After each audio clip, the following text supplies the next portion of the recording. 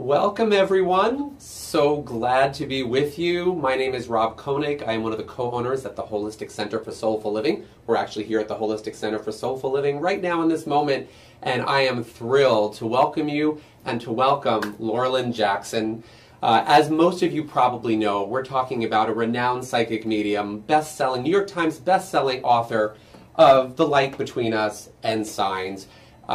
Laura is changing lives with her message, and we at the Holistic Center for Soulful Living share that mission, the mission of raising the vibration of this planet and really providing a pathway to achieve new levels of balance and harmony in our lives. And this is a fundraising event, and I cannot go any further without paying tribute to all of you for tuning in and for your contributions. You are allowing us to continue with our mission, and we'll talk a little bit more about that. But right now, I just want to welcome Laura. Hello. Thank you, and I want to welcome all of you. I am so excited because I can feel all of your energy, and I want to thank you so much for being part of today. Today is such a beautiful moment of connection, that I feel with all of you, and I love being here at the center. The center is such a beautiful, light-filled space, doing such positive, beautiful things in our world. And I want to thank you for becoming part of this community. There's two definitions of community. One is, a group of people living in near proximity to one another. But it's the second definition of community that I think is the more meaningful of the two. And it's really people who come together in fellowship with energy of a common goal or a common idea. And that's really what we're doing here today. What I always love doing whenever I open my energy to any workshop or any speaking engagement I'm doing or any discussion is I love hearing where people are from. So I'd love if right now in the comments you could let us know where you're from. I know before we went live, I was already hearing Paris and Belgium and New York. Yay, New York's in the house, and Tennessee. And Rob has access to the comments while we're here. Yeah, so. I'm looking. We have Virginia, Robin from Roswell, Georgia, Kristen from Kansas City, Matthew from Paris, as we mentioned, Amy, where are you from, Amy? Amy from Charleston, South Carolina, and it looks like we also have Boston in the house. Liz, welcome. Thanks for being with us. Boy, oh boy, we have, oh gosh, Gina from Buffalo, and really all over this country, all over this world.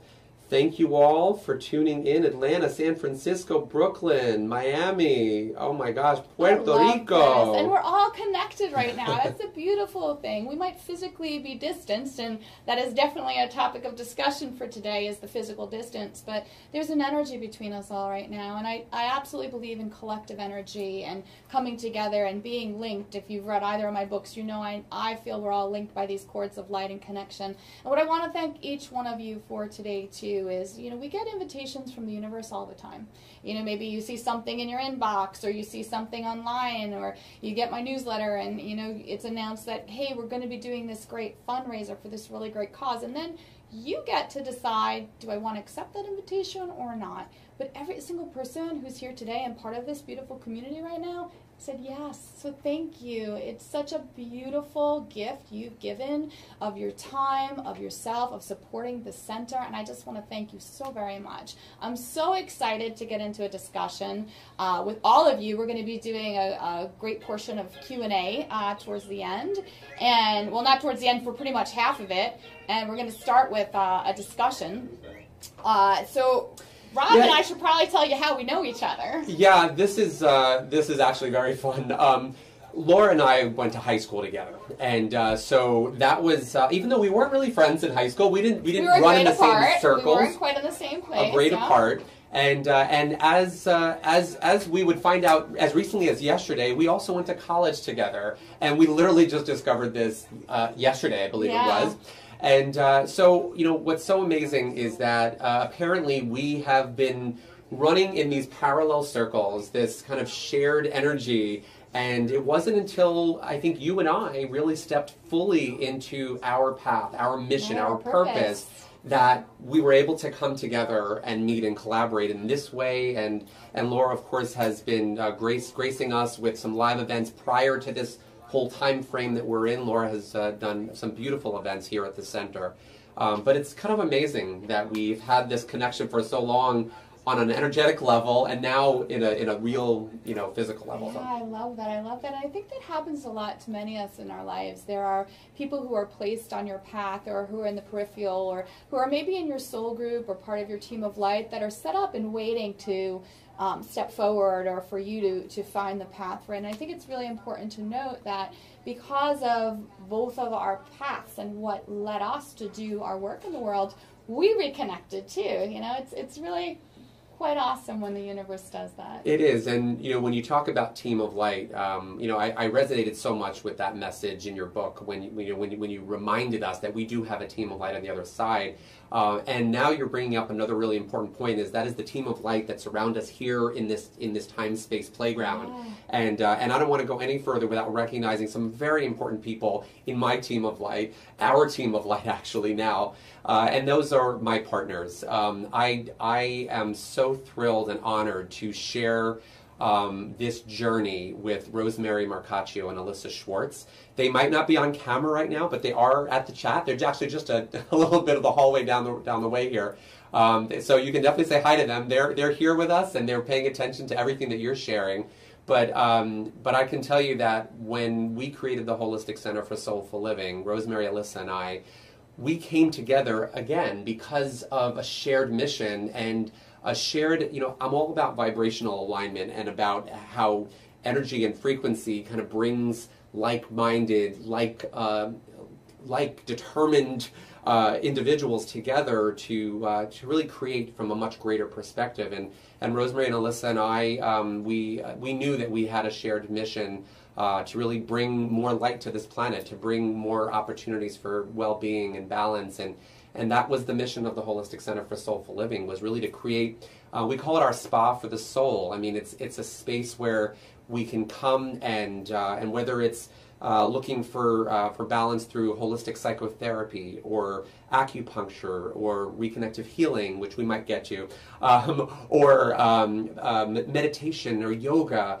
There are so many different pathways that we have brought under our roof to give people options so they know that there are many ways to find balance in your life, holistic ways that honor who we really are.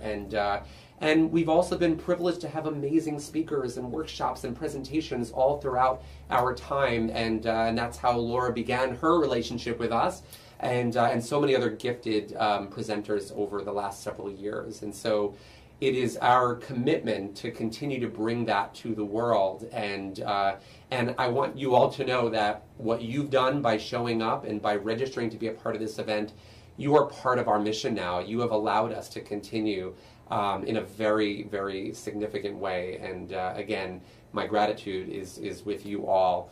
And then while I'm on my rampage of gratitude and appreciation, I do want to also mention some of the other folks that are behind the scenes that without their assistance, this is not happening today. First and foremost, Helen Feng. Helen is behind the scenes making sure that the registrations are going seamlessly, that everyone is getting on to this gathering, has helped us with the website integration, everything that we've done to make sure that you know that this is happening. So Helen, we are deeply in debt to you for all of your guidance and leadership. And then Michael Zinn, just outside of the camera, off camera, is the magic maker. He's the magic maker that's allowing this all to come to you through your screen. So Michael is extraordinary at what he does in his videography and his knowledge of sound and sight and image, and he's a very spiritual guide on top of it all. And we're so grateful for Michael's assistance as well. So I just had to make sure that I did a shout out to these really important players. It's so beautiful because everybody volunteered his or her time to come together for this great. And this center is really about energy. I wish every physical community could have a center like this because it's so important for us to connect. But what I'm learning and what the other side is showing me is that we can still connect through this center even if we're not physically here. I think the way that I found this center is I filled in last minute for a fundraiser. That's right. there was a psychic medium who got ill at the last minute, and she called me and said, "Can you fill in?" I said, "Wait a minute, Rob Koenig." How's that for a substitute teacher, everyone? That name sounds familiar. And that's how I found this. And this center is actually 7 minutes from my physical home now. So it's incredible. I love being here, and I love that we've all come together for today. I know that we're going to talk about some really beautiful topics about energy and how to navigate the world right now. We're a world in crisis right now, and what does this mean? Why is this happening? These are really important and valid questions that I'm excited to discuss with everyone today and share downloads that I've gotten about it and so forth. But, I think what I love is being in discussion with you, Rob, and seeing where this leads us. So is there a topic you wanted to start with at all? Yeah, you know what? There are so many topics that I'm hoping we can get to today, because we want to really dive deep. We've always been in it together. This is not a new concept for where we are, but I think we're feeling the need more than ever to kind of find our balance in it all, because I think for many of us, this pandemic experience has really kind of really shifted things for us in very unexpected ways. And I did want to mention one other aspect of who we are as a center, speaking of kind of shifting where we've been and where we need to be, and that is, by allowing our center to continue, we're also reaching another population, and that is our Soulful Living for Recovery program. I'm so glad you brought that up. I really wanted to talk about it, because that's the actual fundraiser that I first participated in, and I was like, this is so beautiful. So can you talk a little bit about that program? Yeah, absolutely. I mean, listen, for many of us, the concept of addiction is familiar on maybe... for some of us, there's a limited picture of what that means when you say addiction. You might think of addiction to substance, but the truth of the matter is addictive experiences can range so widely, and what we know is that those who are coming through the struggle with addiction, they often have a limited number of options, 12-step programs and other options that traditionally give them maybe limited mileage on how far they can go in their recovery, and for many who perhaps are seeking alternative ways, bringing spirituality and mindfulness and yoga and meditation and energy healing. Those are not options for many people, especially not covered by insurance. Right. And so what we did is we created, I say we, but it was really Rosemary and Alyssa that brought their love and energy for working with those struggling with addiction, and created a not-for-profit branch of our center that provides all of the comprehensive holistic services that we provide here for those who are looking to maintain a long-term road of healthy lifestyle and success, but also through our fundraising efforts on the not-for-profit side, we are raising money to offer grants for those who normally wouldn't be able to afford alternative holistic pathways to recovering from addiction. And this is setting up lifestyle changes, so to kind of bring a new level of balance. And so I wanted to mention that also with your being here and your contributing to who we are, I wanted you to know that you're also impacting the lives of so many people that we have already touched, and many more that we plan on reaching in the years ahead. And let's face it, where we are right now, what we're going through, I think we're going to be needed more than ever. I agree with that. And I say we, I mean you, me, and all of those of us who have decided to really, walk the path of offering opportunities for healing. And being part of that community, which is really everybody who is watching right now as well. Yes. I say that's being part of like the Lightworker community. And that's such a beautiful thing, because we are all interconnected. I mean, if there's anything that this global pandemic is showing us, it is how intertwined and interconnected all of our lives are.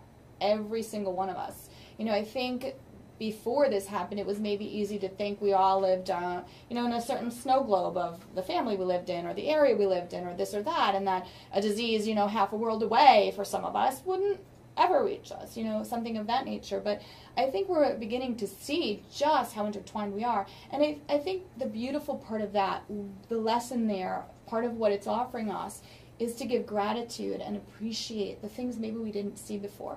For example, like the essential workers. These people are risking their lives daily to help humanity, whether it's, you know, somebody in a hospital setting or somebody who's delivering groceries or working in a grocery store. Like, we are all interconnected, and without those people, where would we be? It's just this beautiful web of light. I'm really curious to hear your perspective on the role of gratitude and appreciation in our ability to connect to our higher self, or maybe even our light family on the other side. I mean, how does gratitude and appreciation really play a role in our ability to really expand and evolve? Yeah, I think that's such an important question to think about and explore. You know, what I've learned every time I do a reading or anytime I get my downloads from the other side, I'm always a student and I'm always learning. And I was told, like, the very highest ways we can feel here energetically are love and gratitude and forgiveness. And so when we embrace our lives coming from a place of gratitude, we become so much richer in a sense of feeling that energy, feeling that connection, coming from such a loving place. It can really transform how you're living. You know, there have actually been studies done, and it's fascinating because I'm so interested in the science of everything always, you know. I'm actually a really skeptical person, which, you know, if you've read about my journey, it was hard for me to come to terms with it, and I work a lot with scientists, and I'm always trying to figure out the how and the why. And one of the things that the scientists have found, that they did a study of people who identified themselves and were, you know, identified by others as either optimists or pessimists. And they had the pessimists do a gratitude list, a very short gratitude list of, let's say, maybe 3 things that they were grateful for each day. And they had them do this for 21 days, because there's actually a little bit of a secret formula the scientists have found, that when you do an activity for 21 days in a row, it becomes a habit. So then you automatically default to that sort of activity. So they took pessimists who are inclined to look at maybe the glass as half full and, you know, the negative that's there around us at certain times, and they had them do gratitude lists for 21 days. And by the end of the 21-day period, they had transformed into optimists, which is fascinating in a way. We reprogrammed our thoughts and our energy. You know, I always think that energy is a little bit of a triangle. We are these spiritual light beings. We are these souls, right? Stuffed in these physical bodies. It's never comfortable. It's always like a little bit of like a sausage. And then we have our free will, our choices, the choices we make, how we allow our thought patterns to go. And it's always a configuration of that. So I think when we do certain things, and we'll talk about some of those activities today too, what you can do to kind of clear yourself and align yourself. But I think when we make conscious, thoughtful, mindful, that word mindful, choices about how we are going to carry our energy, what we are going to choose to see and highlight in our existence, in our world, we can shift and transform our own lives, but in doing so, we'll always affect other people's lives in a positive way too. You know, I love the title for today. A soul's guide to these turbulent times. That's the essence. Because I think that's really what we need to focus on. If we forget that we're spiritual beings having a physical existence, none of this will make sense. If we remember that we're spiritual beings having a physical existence, everything will make sense. And here's how. Like, my guides have told me, life comes down to this. It's so simple. Our whole purpose is to be here and be loving and receive love. It's as simple as that. So, you know, one of the things that I wanted to ask you today, and I think it's probably on a lot of people's minds, is that, you know, in this period that we're in right now, when you look at what's going on in the world, there is such variety, such diversity in experience. I mean, some people are really suffering and really struggling, and it's legitimate. And some people are finding this as an opportunity to kind of expand, and there's new opportunities that are being presented.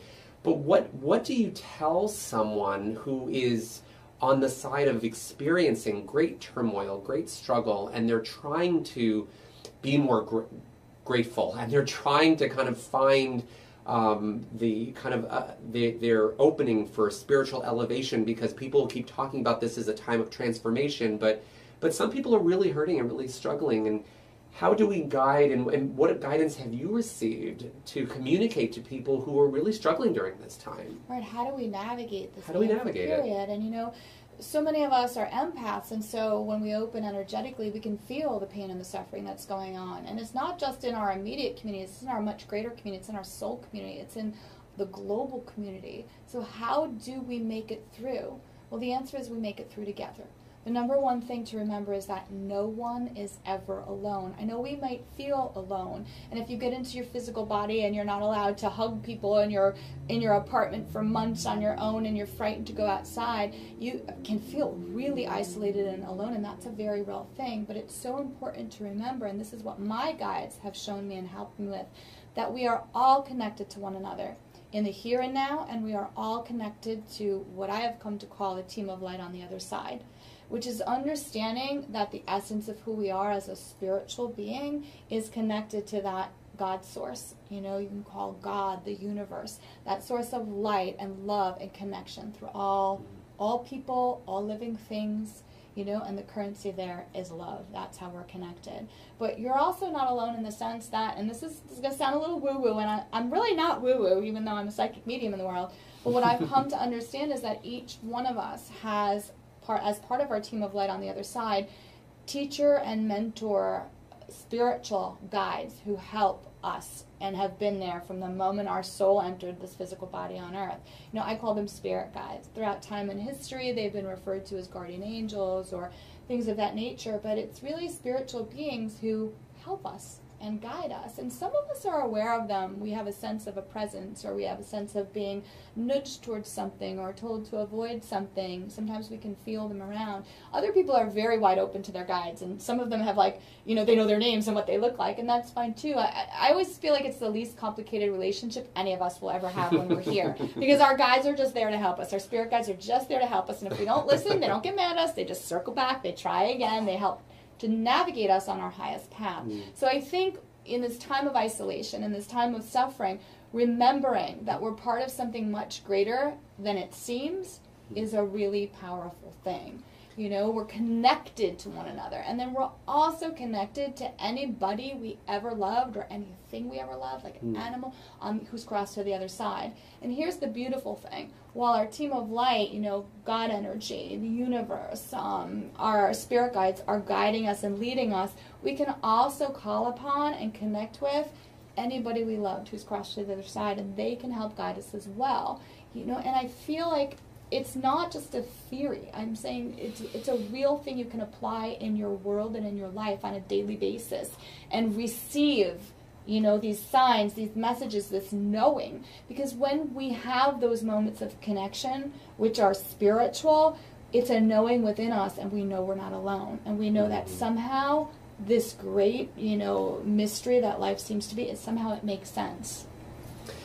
You know, I listened to you talk about, you mentioned two topics and two concepts. One is that we're in a time on the surface that is a time of separation. We've been told to physically separate. We've been told to social distance. And for many of us around the world, we've had to adjust to a new lifestyle of being apart. But then you're also talking about that we are all connected, and we're always connected, whether it's to each other or to that sense of our, you know, our team of light. Is it possible, and I know you talk about the idea of lessons learned and the idea of Earth being a school, is it possible that this experience, this kind of forced physical separation, is this an opportunity for us to really bring to our awareness the true understanding of our connections? We're forced to find those connections because we can't rely on what appears to be our, you know, we're getting together in groups and we're used to our typical lifestyle of being physically together. Now that we're apart, to me it almost seems like this is our opportunity perhaps to really, really deeply learn that lesson that we're connected. And can you comment on that and then maybe expand into the whole concept of an Earth school? Sure, yeah. Well, the first thing I want to say is what you're really talking about is the fact that we're all energetically connected. So even though we might not physically be together, we can still energetically feel one another and feel that connection. You know, some of you might have had this happen where you think of somebody out of the blue and then your cell phone rings and it's that person calling you, because there is this connection that goes back and forth between all of us. And you know, I have some books I'm going to recommend in a few moments that will help you explore this concept and maybe recognize that going on in your own life as well. But one thing that I have learned is that Earth is absolutely a school, and it's a school for our souls to be learning a collective lesson in love. So the real problem becomes if you carve out your own little life and you try to look at your own life in terms of what is happening to just me right now, and is this a success or failure? Am I suffering? Am I thriving? What is going on for me? But you fail to see your role in the context of so many other lives, because the truth is we all affect and influence each other more than we can ever fathom. It's just this magical kind of chords of connection that plays out. You know, and that idea is there too, that, you know, if you start looking into quantum physics, there's some really fascinating information. Sometimes it's a little dry reading, but sometimes it can be just so mind-boggling, where we start talking about, you know, the truth of our existence isn't just about this physicality, you know, and honestly, you and I are not, you know, solid beings. This chair is not solid. We're just really fast vibrating atoms appearing solid, following some scientific laws that make us look solid, but we're not. And so when you strip it down to a quantum level, you start learning about like the 0 point field and how we're all connected through energy and vibration, and that there is constant communication. You know, that our language between us is really a light energy language. Like, scientists have proven this. We all glow in the dark. We give off biophotons. So when my guides have been teaching me and telling me that we're all connected through cords of light, and when they tell me when we leave our physical bodies, we turn back into light energy, science is backing that, saying, yeah, we have biophotons, we're giving off biophotons. You know, the fact that what happens in that moment of transitioning out of your physical body, there's a weight difference too. It's really, you know, it's that question of how much does the soul weigh. But Earth is definitely a school. You know, I was raised Lutheran, so I wasn't raised with an idea of a concept really of reincarnation, although it, you know, it is there earlier in the Bible with John the Baptist and things of that nature. But I remember coming across, and I brought this book to share with everybody. This is one of my #1 reads for people. I came across a book, Many Lives, Many Masters, by Dr. Brian Weiss. It's right here off camera, right here. And this book really, you know, Dr. Brian Weiss was a Yale-trained psychiatrist. He had a thriving practice. And he didn't really have any belief in God or, you know, connections or things of that nature. He didn't have a belief in reincarnation. But he was a very dedicated psychiatrist, and he was working with a patient who had this horrible phobia. And she couldn't overcome it. And Dr. Weiss had heard or had read an article about the use of hypnosis to help patients with trauma get to the root of it. And he thought, okay, I'm willing to try this for my patient. And it was back in the day of the tape recorder. I think this book was published almost 40 years ago. And so he recorded the session, and he regressed her. And really what that is, hypnosis is just really deep meditation. And he told her to go back to the root of the trauma. And he expected her to maybe have a memory, and maybe from when she was 2 or 3 years old, before we really acquire language. But instead she started describing a lifetime, hundreds and hundreds of years ago. And the way she died in that lifetime was the phobia she had this lifetime. She started coming out of the hypnosis. He started bringing her out of the hypnosis. You know, he's thinking, this is a little odd, but okay, maybe this is her mind's way of healing. And as she started to come out of the hypnosis, she started talking about being in the in-between.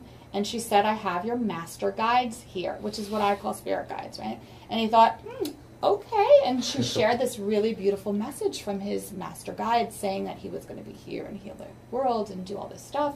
And he thought, you know, he's still okay. And, you know, he's bringing her out of the hypnosis more. And she said, well, now I have your father here.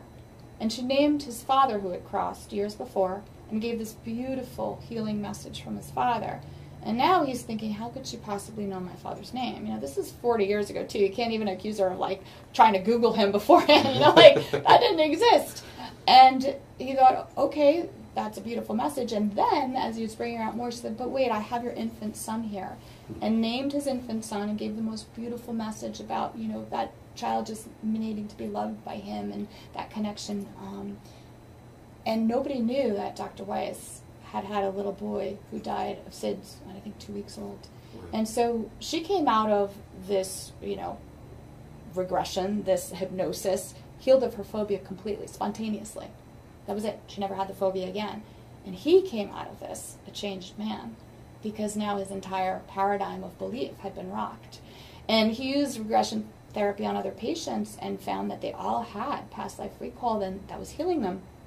And he had this, I think, dark night of the soul, right? What does he do with his information? And when we talk about careers versus calling, this is a really powerful thing, because his career was a psychiatrist and he wanted to remain in that career too, but his calling was to share this truth with the world. And he struggled with it for a while, but then he finally did publish Many Lives, Many Masters.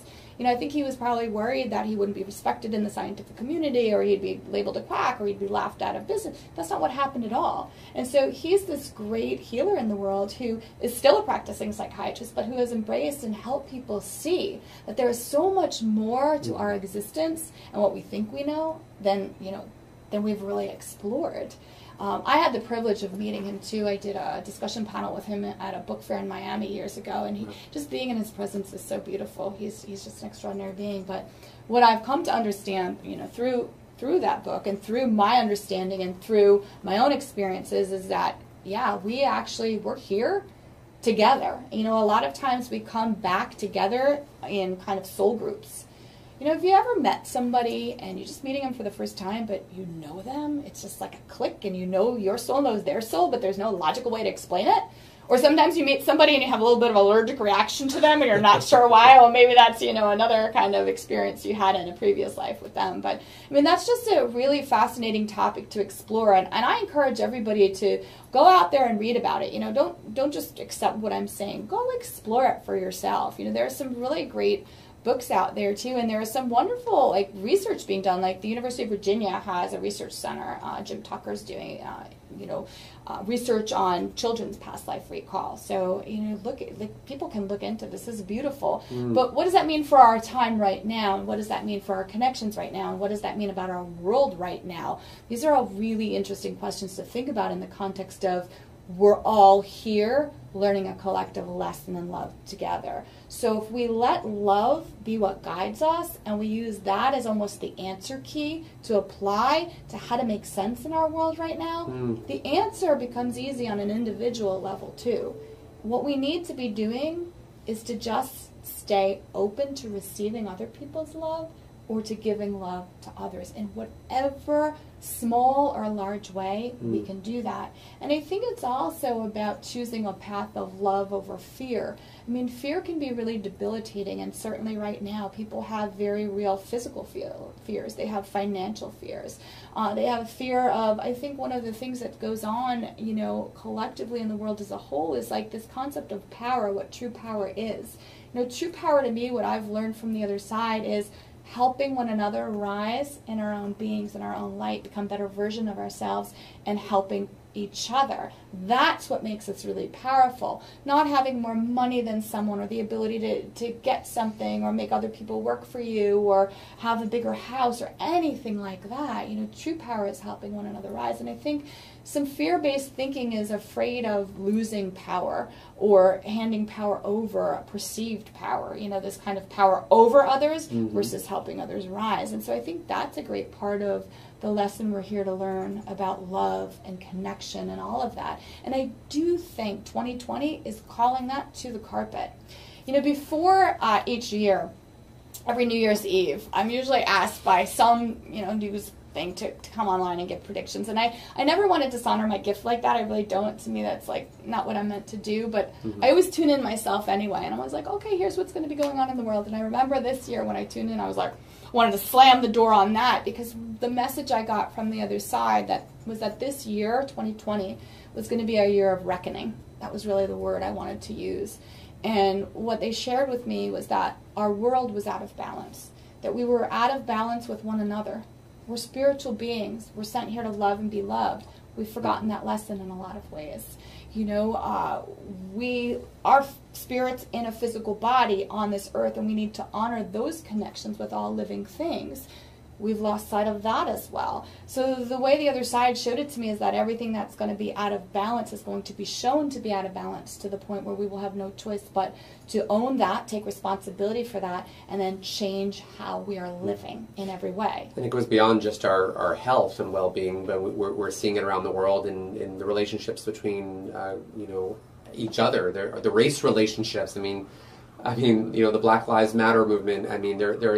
There's so much being brought to the surface for us to really observe it in its truth, and with that does also come opportunity, right? Because it's not just about observing and viewing what is out of balance, but it's an invitation to move towards more balance, that the balance that we want to see, being that change we want to bring to the world. I think it's an opportunity. And you brought up fear versus love, and I think for many people, the origin, one origin of fear is separation and feeling like that I am isolated, I'm alone, I'm in this by myself, and I think that could certainly bring up that experience of fear. And that's what I love about your message, is that as you continue to share the knowledge, the knowingness, I should say, that you are downloading and you're experiencing in every interaction, you are communicating such an important message right now. Well, it's always been an important message, but definitely now that we have to remember that we can start to extinguish that fear when we recognize just how much we are not alone and how much we are supported and connected. So I want to touch on another hot button topic that's usually associated with fear, and it's very topical and relevant, and that's something as what you might say as basic as wearing a mask. And some people think, well, if I wear a mask, I'm in my fear, and some might say that wearing a mask, you're in a state of love. Can you talk to that? I know it's very controversial in many regions of the world, but how would you respond to people who are asking about that topic? To wear a mask or not to wear a mask? And how that is the question. And how it fits into the love-fear continuum. Yeah, what does that mean? I think we're going through some really difficult waters politically in a global sense, really, right now, but certainly in America, where simple things have been politicized. Number one, I always download and trust it. Whenever I get my downloads, and it's not when I choose it, it's not like I sit down and say, okay, other side, give me my download. It's like I'm doing laundry and I'm getting a download, or I'm like stepping into another room and the download comes. That's just how it happens for me. When I get these downloads, it's as if I've had 4-hour conversations with the universe and my guides and my team of light on the other side that happen in a millisecond. And I would love for everybody listening today to pay attention to your downloads too, because it's a knowing and it happens. It's not exclusive to me. You don't have to be a psychic medium out in the world to get downloads. We are all connected. We are all getting downloads. It's just that a lot of us, we don't pay attention to it, or we ignore it, or we try to think more logically, right? So one of the downloads that I got when I was getting, what's 2020 going to be like? And of course I did disclose this to my family. I'm like, put on your seatbelt, this is going to be rough. And at that time too, coronavirus was going on in China, and I was tuned in whenever there's an illness, like when there was swine flu, when there was avian bird flu, I was tuned in and I'm like, okay, good, it's not going to affect us. This one, I was like, oh, this is going to affect us. I definitely didn't know to this extent, but I just saw yep, this is going to come here. This will be here. So that download happened. But the other thing I want to say is they also told me, there's a responsibility we all have to embrace the truth. And one of the things that we struggle with a lot are false narratives.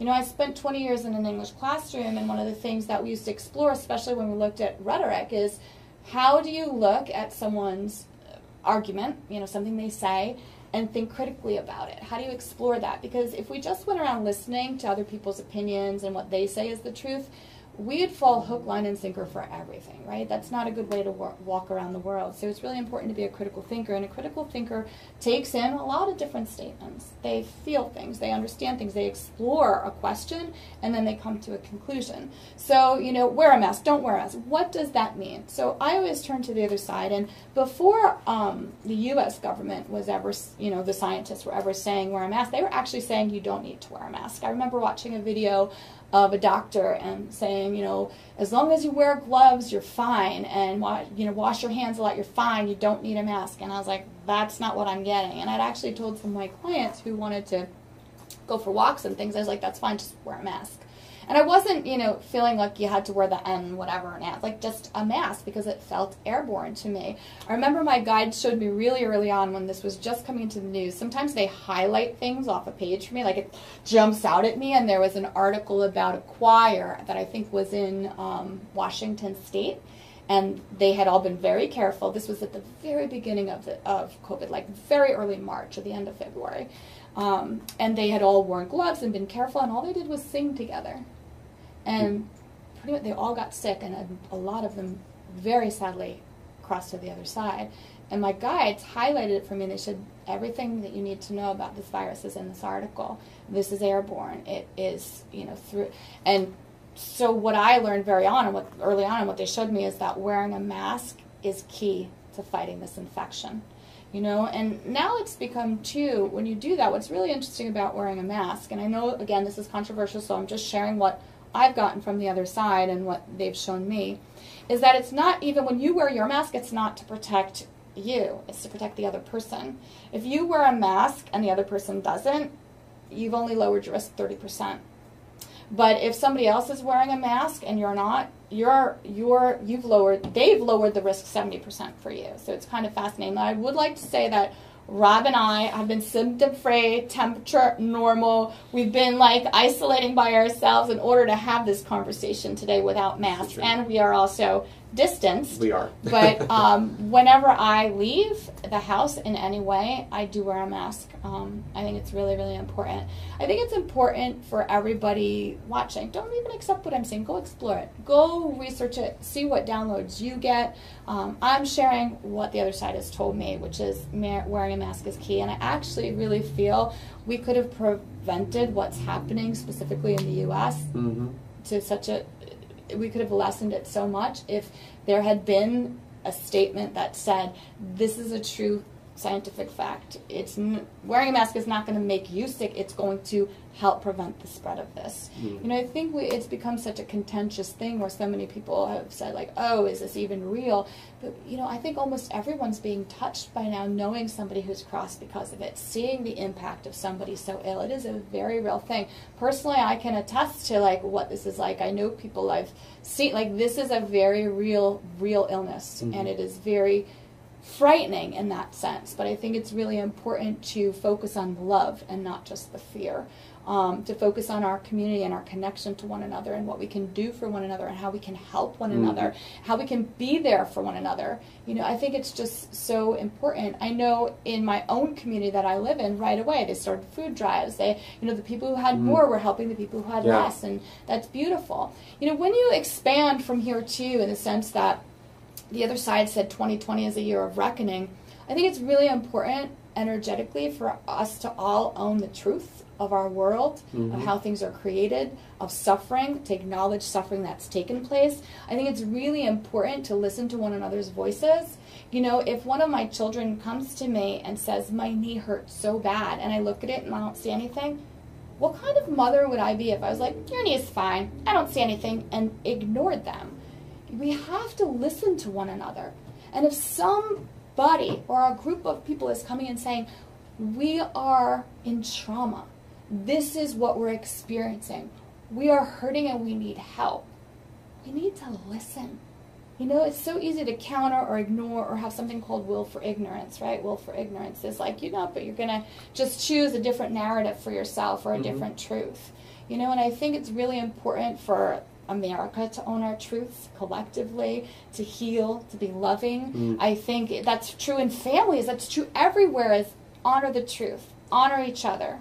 What about the balance between recognizing what's showing up in our environment, not willfully ignoring, but also what is the role of recognizing, acknowledging, being a support, being love, being that force of change in the world, but also being very mindful of your attention. And where do you place your attention? Yes. I mean, I know in times like these, and not that we ever have had times like these, but times where there is a trauma or a crisis, it's very easy for us as human beings to really focus exclusively on suffering, on challenge.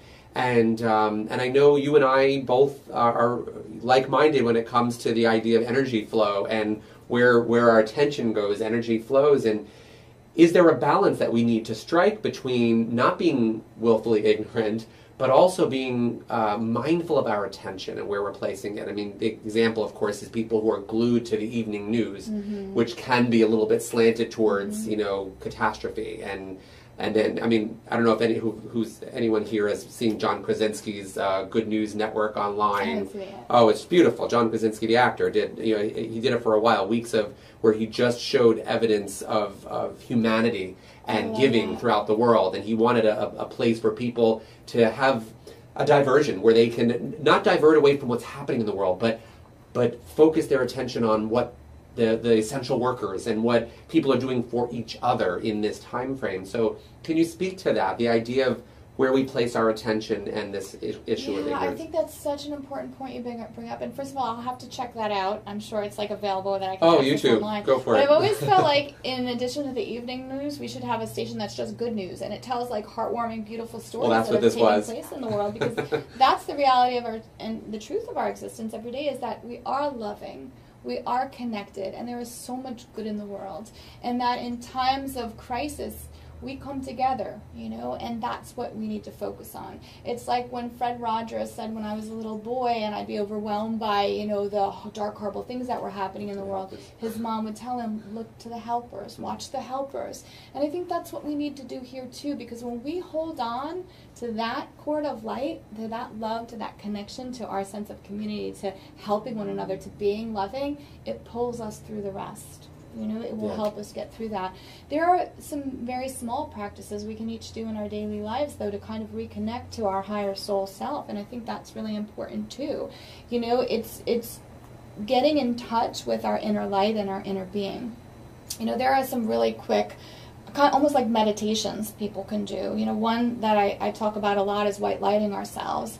You know, one of the things that's true about our existence is we're always absorbing energy. You know, sometimes you'll meet somebody and their energy is stuck to you. It's almost like, you know, kind of mud splashed up on you, right? And we don't think to clear it off. Or, you know, sometimes you meet somebody and you just want to be around them more because their energy is so pure and beautiful. Like, just becoming aware of our own energy can help us navigate the world, you know. And I always say, when we talk about energy, the way to start to feel your energy is to kind of make your hands into like this, like a C and a backward C, and kind of pulse it back and forth a little bit, because what you'll start to feel is almost like this boingy feeling or like a taffy feeling, and you can play around with this, you know, and try and feel it. That's your energy field. That's your aura. And we have to be very mindful and careful about what we let in our aura. So if we're watching, you know, chaos, doom and gloom, and we get into that fear-based mindset, we pull our energy very low, and we can get very panicky and maybe not see what our highest path is.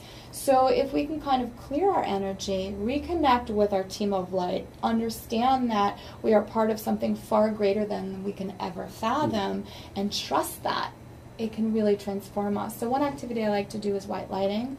And you can do this at home too, and you can get so good at this you'll do it with your eyes open and it'll take 10 seconds. But I always tell everybody to, you know, close your eyes and breathe in really deeply through your nose and out through your mouth 3 times.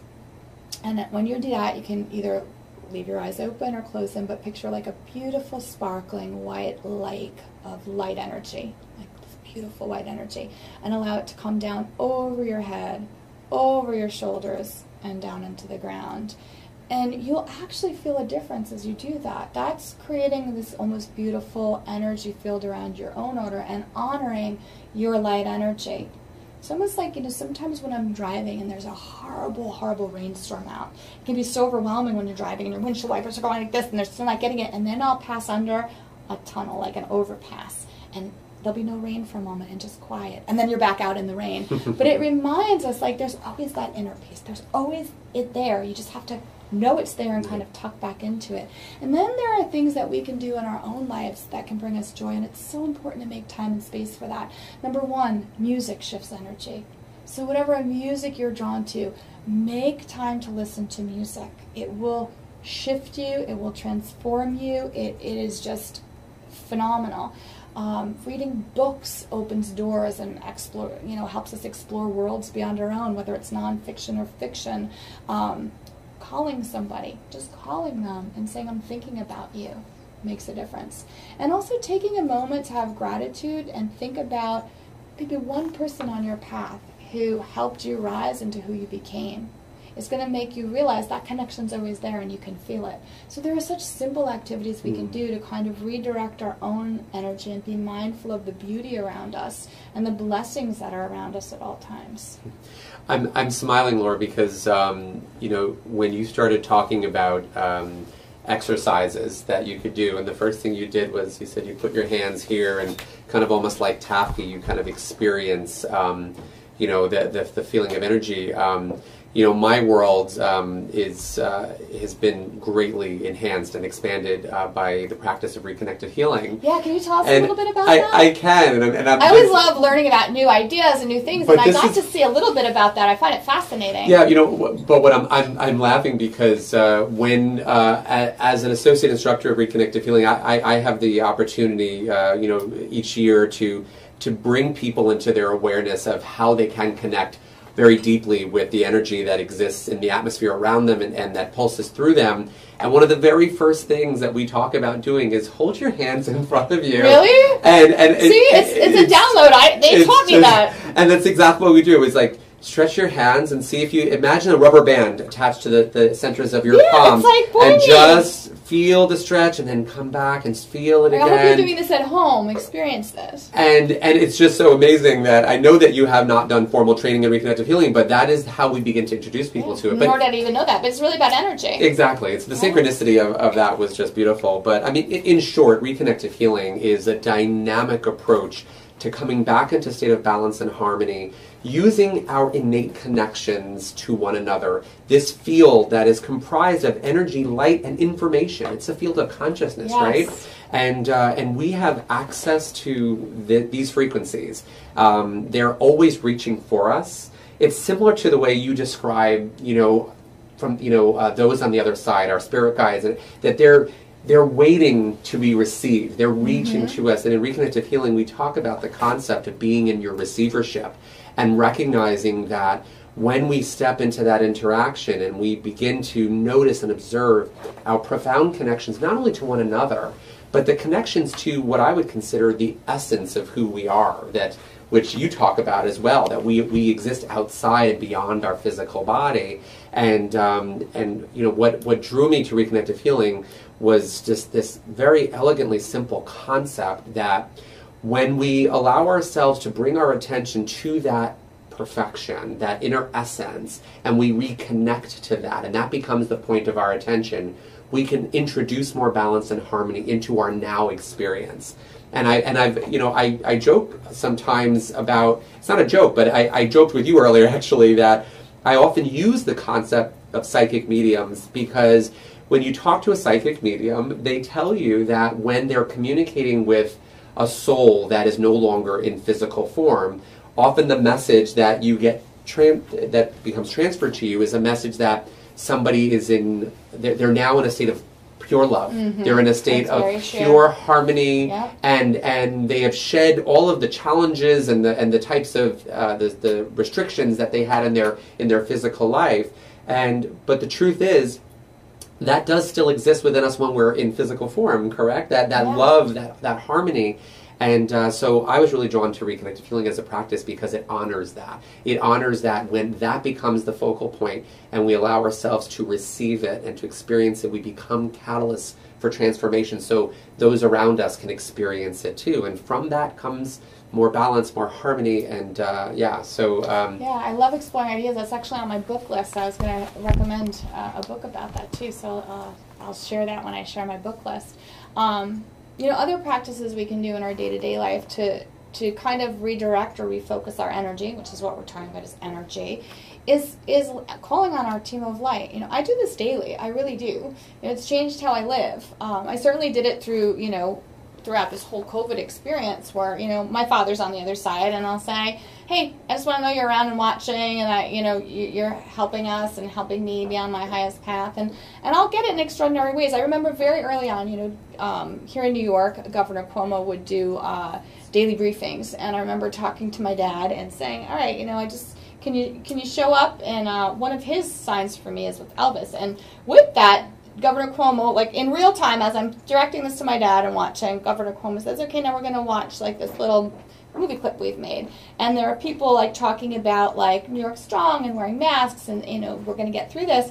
And one of the, like the first thing that happens is a girl that has like an Elvis hat on. And then somebody else like references Elvis. And I was like, oh my goodness, it happens in real time. But to me, it's such a profound moment of connection when those things happen, to know we're not alone. So what I really encourage everybody who's part of today, part of this community, is to ask your loved ones on the other side, or your spirit guides, or God energy. You can direct it however you want, make it specific. Ask them for specific signs and messages so that you will know that you are not alone, that you are not forgotten by the universe, that nothing is an accident, that we are all loved, we are all watched over. I always say, you know, pick a song. If you get the song, the lyrics, anything that counts, pick a number sequence, because our entire universe is based on sacred geometry, so numbers matter. I am not a math person, but I do know numbers matter. Pick a creature, but don't make it, you know, something easy. Don't make it, you know, I would say don't just make it like an elephant, make it a purple elephant, or make it a pink dolphin, or make it, you know, a green bird with a orange ring around its neck. However specific you make it, ask your loved ones to send you this from the other side. And a phrase, you know, love you more, to the moon and back, whatever it might be. A phrase from your childhood, a phrase that you just thought of. Because this creates a dialogue, and it'll help you expand your own energy and feel connected, like so much beyond our own, what's seemingly like this physical little existence. Absolutely. You know, we're going to very soon, maybe in the next few minutes, start to include some of the questions. Yeah, this is my favorite part. So first we discuss, then we're going to discuss everything that you guys wanted to ask. So it looks like we had a little bit of a video interruption, so hopefully we're back online right now. Okay, fantastic. I'm sorry if for those who missed a segment, but let me see. I do have... This will also be online for a good week, yes. So anybody who missed this segment will be able to re-access it. Yeah, okay. Yeah. Hopefully that'll Apologies. This happens a lot when we when we talk about spirit. Usually electrical things go wonky. I don't know if you heard in the beginning, but there was feedback coming up with. They already told me it was going to happen. You know, we get electrical little things going a little haywire or crazy. It just means that, guess what? When you came today, all your loved ones came with you. So they're with us as well. And sometimes electrical things can go a little bit, you know, off. Absolutely. So I have a lot of questions, Laura, Great. here. I'm so excited. So, okay. So let's see. Where should we start? Let's see. Okay, Kay Moore. She says, how do you explain the positive feeling of someone's presence in your life? I have felt this since I divorced 3 years ago, that my future partner was with me all the time. So how do you explain those, how do you explain, I guess she's asking about those signs. She's asking about a knowing, right? A sense of something. You know, I think our souls know everything, and then we have these brains that are like little dunce caps that keep us from remembering our true home, which is on the other side, which keeps, you know, us from remembering all the souls we already know and all the ones that are going to come into our lives. But sometimes there's a little bit of almost like a bleed through of what our soul knows versus, like, you know, this functioning body we have and the frontal lobe of our mind that's kind of like a dunce cap and keeps us from remembering. So what she's really describing there is her soul knowing this is coming. Having the sense that this partner is coming. And I don't mean to be tuning in, but I'm going to tune a little and say, like, the choice she made to get out of the last relationship was a huge jump on her soul path. Being able to leave that and see that as a success and understand she'd learned all the lessons, she didn't have to stay stuck in that anymore, is what's opening the doorway for this beautiful new relationship. And it's like looking down a long hallway and seeing someone in the distance and seeing them come close, but you can't make out the features yet. It's that kind of sense, sensing the energy, sensing that this is coming, but not quite logically being able to explain it. You know, there's some really interesting things that I've learned from being, you know, a research medium and working with scientists, and one of them is the role, like, our brain plays versus our consciousness. And the scientific community cannot even explain where consciousness comes from, what it is. To me, consciousness is your soul, right? Because when we leave our physical bodies, this is what everybody on the other side tells me, we never lose consciousness. Like, we're very much alive energetically, we just don't have these clunky, heavy bodies. Like, and we're not stuck being in one place at one time or only seeing in one direction. And so it's very liberating, right? So it's all about energy and sensing energy. But our brains, it seems like, act as a dunce cap. So one of the things then, if you've read my books, you know this, when scientists have done EEGs of my brain when I'm in normal talking mode, which I am right now, versus reading mode, whether it's psychic or mediumistic, my brain looks completely different. In normal talking mode, I look mainly like most people. You know, I'm stuck, all the brainwave activity is in this frontal lobe, and it's measurable, right?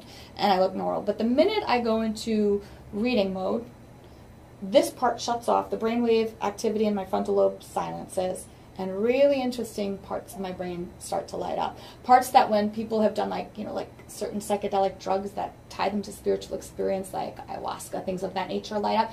I'm not on any sort of anything, but those parts of my brain light up. And scientists say I seem to know where the switch is to access the spiritual. But I will tell you, in normal mode, when I'm just going through my day-to-day stuff and I'm in the frontal lobe, that part is mostly shut down. I'm not going to be able to access things as well as I can. And what it sounds like to me is that she is starting to access that spiritual part of herself where she can feel something beautiful and wonderful coming. And so it's really great when that happens to acknowledge it, to honor it, and to say to the universe, to say to your team of light, I am so full of gratitude that this person is going to be entering my life. I am so happy the universe is bringing me my ideal partner, and I welcome it with open arms. And then just wait for it.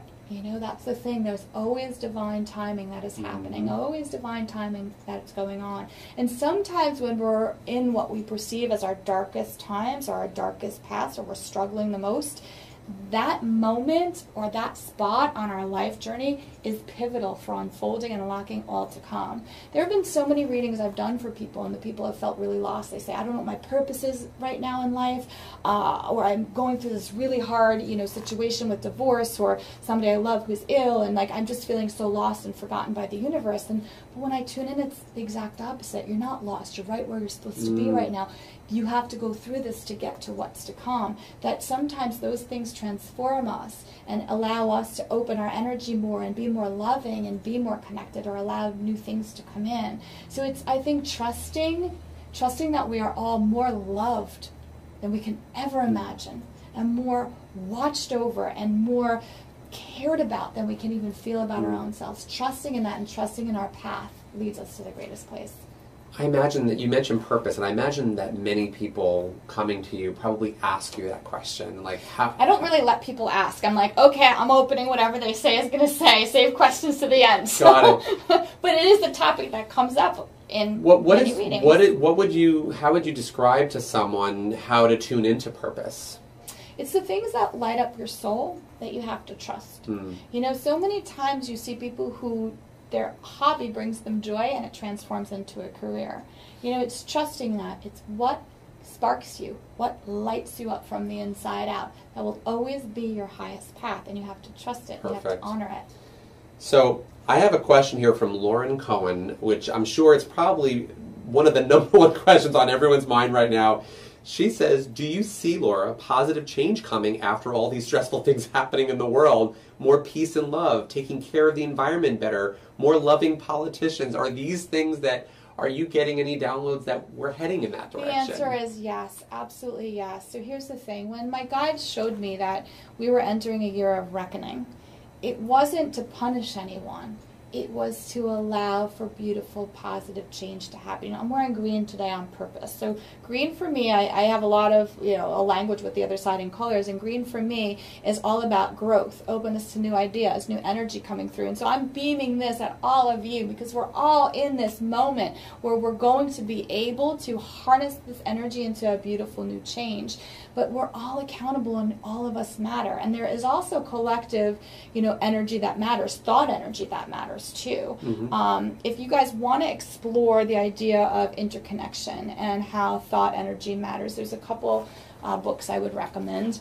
I'll just show you two. One is The Intention Experiment by Lynne McTaggart, and the other is The Power of Eight by Lynne McTaggart. This talks about how we are all interconnected and we all speak to one another through biophotons. This talks about thought energy and how we are greater in numbers when we put our thoughts and we direct our thoughts together. And so Lynn researches this. She's not like a woo-woo person at all. This book is 100 years of experiments done by top universities, about healing, remote healing, of all sorts of interesting things.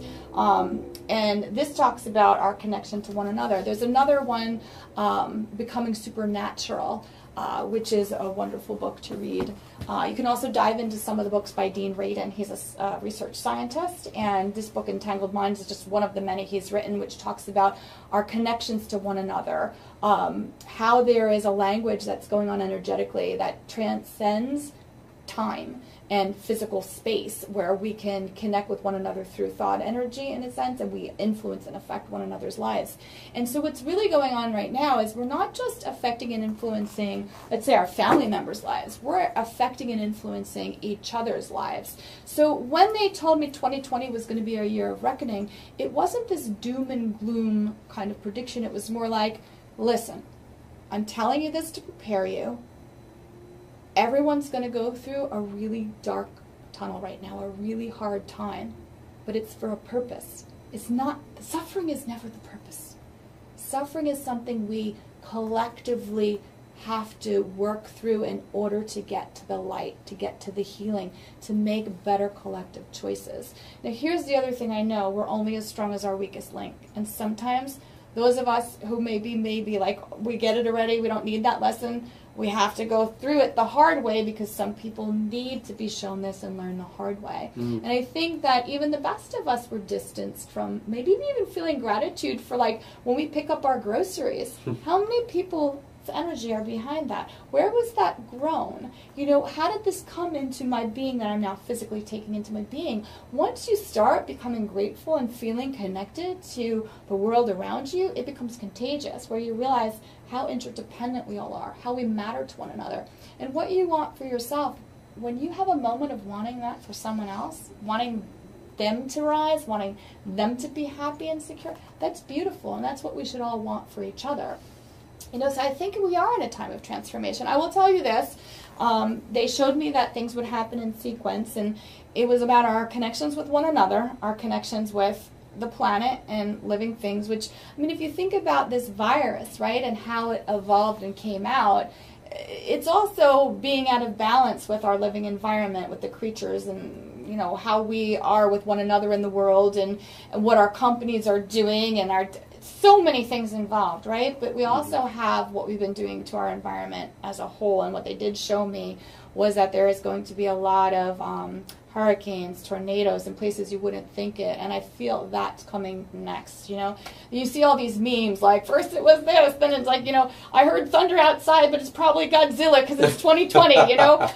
But I do think that we still need to pay attention to our environment to heal fully, because I think there is a connection between how we're treating the earth and how this virus is spreading, that we need to also balance it. But so what I think I'm really trying to say here is what they have shown me is that this is leading us in a positive direction. And sometimes you have to go through a really, really dark time in order to get to that really beautiful transformative moment.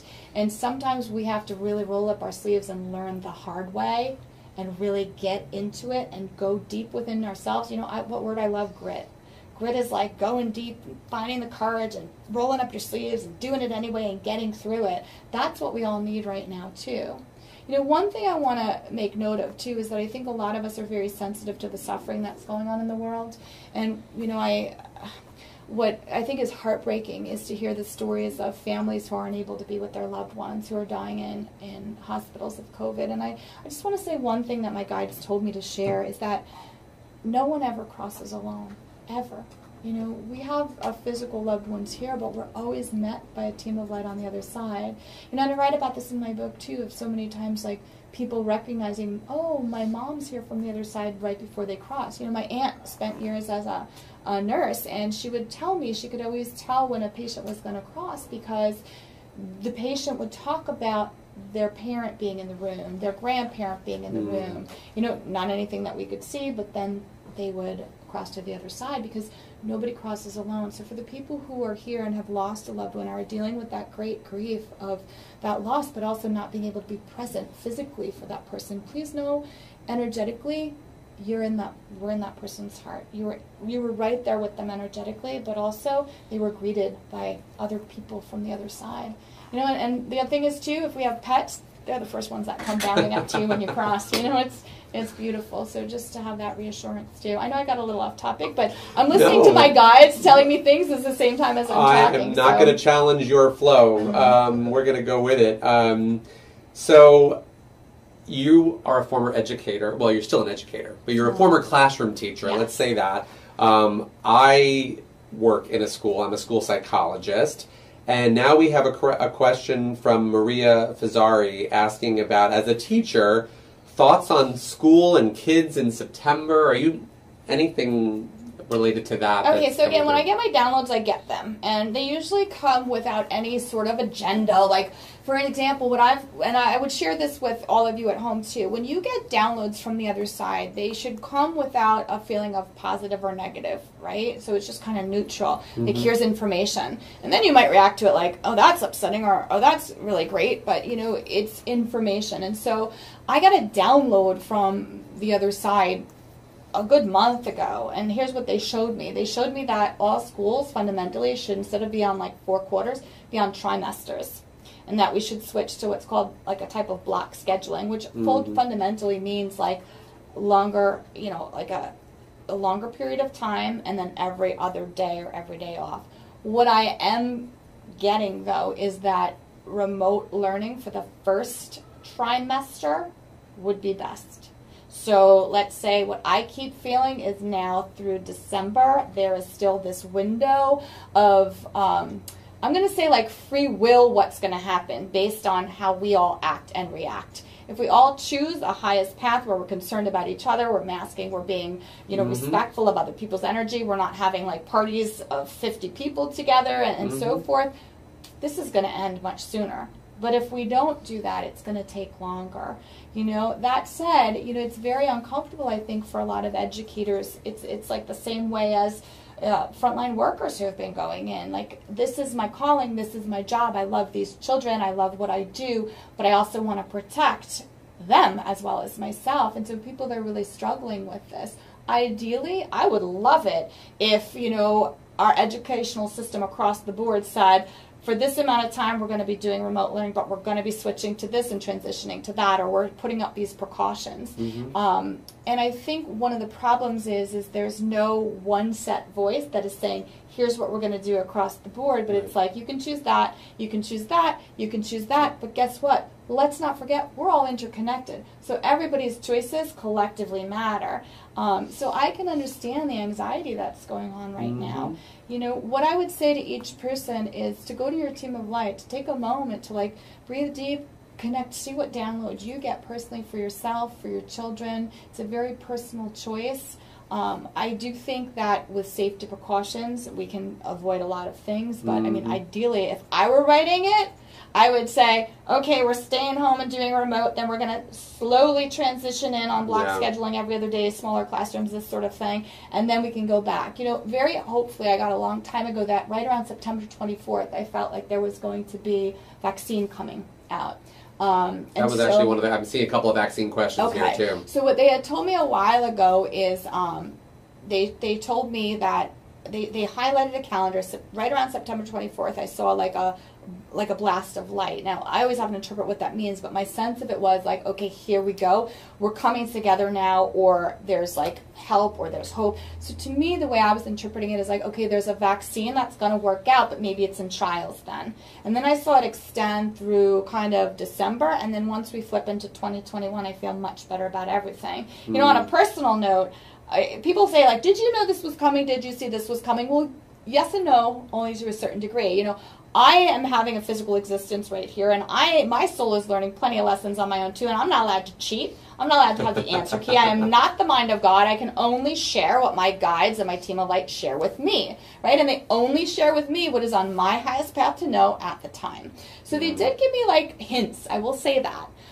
What's really interesting is in like January, you know, my son, who's very connected to begin with, he's like, you know, Mom, we're due for like a pandemic. And I'm like, what are you talking about? We're due for a pandemic. Or maybe it was like more like December, you know, he was saying this. He's like, you know, it's been 100 years and this is what's going to happen. I said, cancel that thought. No. But, you know, I think he was kind of tuning in a little bit too. Apparently. My guides would give me like 10-day ahead of schedule information. I pulled my kids out of school before the schools closed because I got my download, this is real, this is happening. I went shopping for like, you know, essential stuff to be done with it 10 days before everybody else did, 10 days before we got any information, because they would show me that. But, you know, it was not them telling me here's how it's going to be. And the really interesting thing too is they have not told me here's the exact timeline, it's set in stone of how long this illness is going to be here. They have told me this: This is an opportunity for all of you to come together. If you view each other as a community and you're loving to each other and you stop the politics and you drop all the pretenses and you focus on healthy choices, good choices, loving choices, and the value of human life over any other form of success and coming together to support each other, this will end a lot sooner. If you don't do that and you haven't learned the lesson and you're more focused on arguing with somebody whose political beliefs aren't yours, or, you know, making money for certain, you know, factories or this or that, whatever that might be, this is going to take longer. And we're all in this together. Yeah, it's funny. I was going to ask you the question because there were some questions about timeline, and I imagine this is my impression, and I would love for you to guide me one way or the other. But I imagine that there is no one timeline, and I'm sure as psychics and mediums, those questions are you get those questions a lot. You know, when is this going to happen? And is it true, from your understanding and your awareness, that depending on the choices and the free will and the decisions that we're making, those timelines can shift? I mean, absolutely. So it's like this. This is what my guides have showed me to explain it. You know, when you go to the airport and they have those moving sidewalks, and you can get on it, and you're like, whoop, and then if you don't get on it, you're walking slower, right? It's the same amount of space, but a very different timeline that happens. So yes, that's what we have before us right now. Are we going to resolve this and heal together sooner, or is it going to take longer? I also think we need to not just look at ourselves like inclusively as one country or any, you know, country looking, oh, this is my country, looking on a global way. This is inviting us to see ourselves as global citizens and see how we affect one another and want love for somebody half a world away, want them to have a good quality of life, want them to be healthy, to wish them well. That's the beauty of all this, that when we get into that mindset and that energy, it becomes contagious. Do I think this is going to last on and on? Absolutely not. Do I think this is transforming everybody? Is it making everybody look at his or her own life, see the connections that are there, search for gratitude, search for meaning? Is it transforming careers and who we are? Absolutely yes. It is changing it has affected every single person on this planet in one way or another. What else has ever done that? This is a moment of great change and transformation that can happen, but only if we choose to be loving, to trust one another, to be kind, to stop criticizing one another. Just focus on love and focus on other people's feelings too, not just your own. Like, how does somebody else feel about this? I have to value their feelings. You know, I'm looking at a question here, and this is, I guess, more of a personal question for you. We have two beautiful books here. The first book, The Light Between Us, you have accurately described it as your personal journey. It's your story, and in it, of course, is a rich understanding of how we fit into the greater whole of the universe. And then Signs came out, and this was more of a manual for the rest of us. You know, this is, and you state that this is really designed to help us understand our active role and opportunity to connect and to step into our knowingness. So one of the questions is there a third book? And where would you go from, where would you go? There is a third book. So the really funny thing about my books is, you know, this one took me, you know, 30-something years to write, or 40-something years to write, right? It was coming through. The minute I hit the send button to my editor for this book, like hit my deadline, it's done, sent, I got the download for Signs. And I was exhausted. Writing a book is exhausting. I said to my guides, you have to give me a year off. I cannot take this download right now. You have to give me a year off. I'll jot down some quick notes, but circle back in a year. And do you know they did? They gave me a full year off, and then I started getting my downloads for Signs. And then I said to them, I'm not going to write it right away. Give me 9 more months. And I did it. So this was really interesting. I hit send on Signs, and there was nothing. And I'm like, this is amazing. I have some time off. And I want to say probably about 4 or 5 months ago, the next book started. I started getting my downloads. And I'm like, with everything going on in the world right now, I had so much I was juggling, so much I was doing, I thought, okay. So what I always do when I get my downloads is I put them in the notes section of my phone. And the interesting thing about The Light Between Us is I didn't get the title till 2 hours before I sent the book to my editor. Signs, that title came to me within the first, 2 weeks. The next book, the first thing that came was the title, which I'm not sharing yet. But if I told you the title, it would explain everything, because it's a progression, and I see what the other side is doing, because a lot of times you keep saying your message. It's not my message at all. It is the other side's message, and I'm just so privileged and honored to be the vehicle that it comes out of. And so there is a progression to the next book, which is really much more about honoring all of our own energy and how it interconnects to others, and how to become the best versions of ourselves, how to nurture that, and how your life can transform when you put these ideas into practice. When you put into practice the fact that your energy matters, your connection to others here, you have your own soul group teams of light, as well as strangers you're affecting. And when we call upon our teams of light on the other side and use that in daily practice, how can that transform our lives? And there's going to be anecdotes from people who have, shared with me how this has transformed their lives, and it's magical. Yeah. So it's really leading us into more of an understanding of that. So my agent has been waiting for the outline very patiently, and I said, okay, I'm going to sit down one night, because the way that I do the books too, I get this hyper focus that happens. I kind of forget about my body, and I just focus and I download. And so the outlines for these, for signs, happened between 11 p.m. and 2 a.m. it was done. Wow. So 3 hours, whole book outlined. Wow. And I just channel it, right? So I just have to actually harness my energy, sit down at the computer to channel that and get that out and get that going. Wouldn't you say that most creation is channeled? Oh, I'm so glad you said that. Yeah, the other side has taught me that. No artist here ever works alone. And this is the beautiful thing. When you start surrendering and opening your mind and your heart to the fact that you are part of such a greater whole, and you say to the universe, use me as a vehicle of love and healing in this world, however I can best be used, magical things happen. And people might be shocked what downloads they get, what comes through them, what comes out of them, where they're led to. We all matter. We all are playing this great role in other people's lives we can't even imagine. So I even think now is this really powerful time.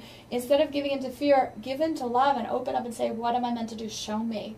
Give me the downloads. And it's really interesting, because I use the word download, but every single person I talk to, whether it's an artist or a creator or a teacher or a nurse or anybody, they talk the same language. They say, I got this download.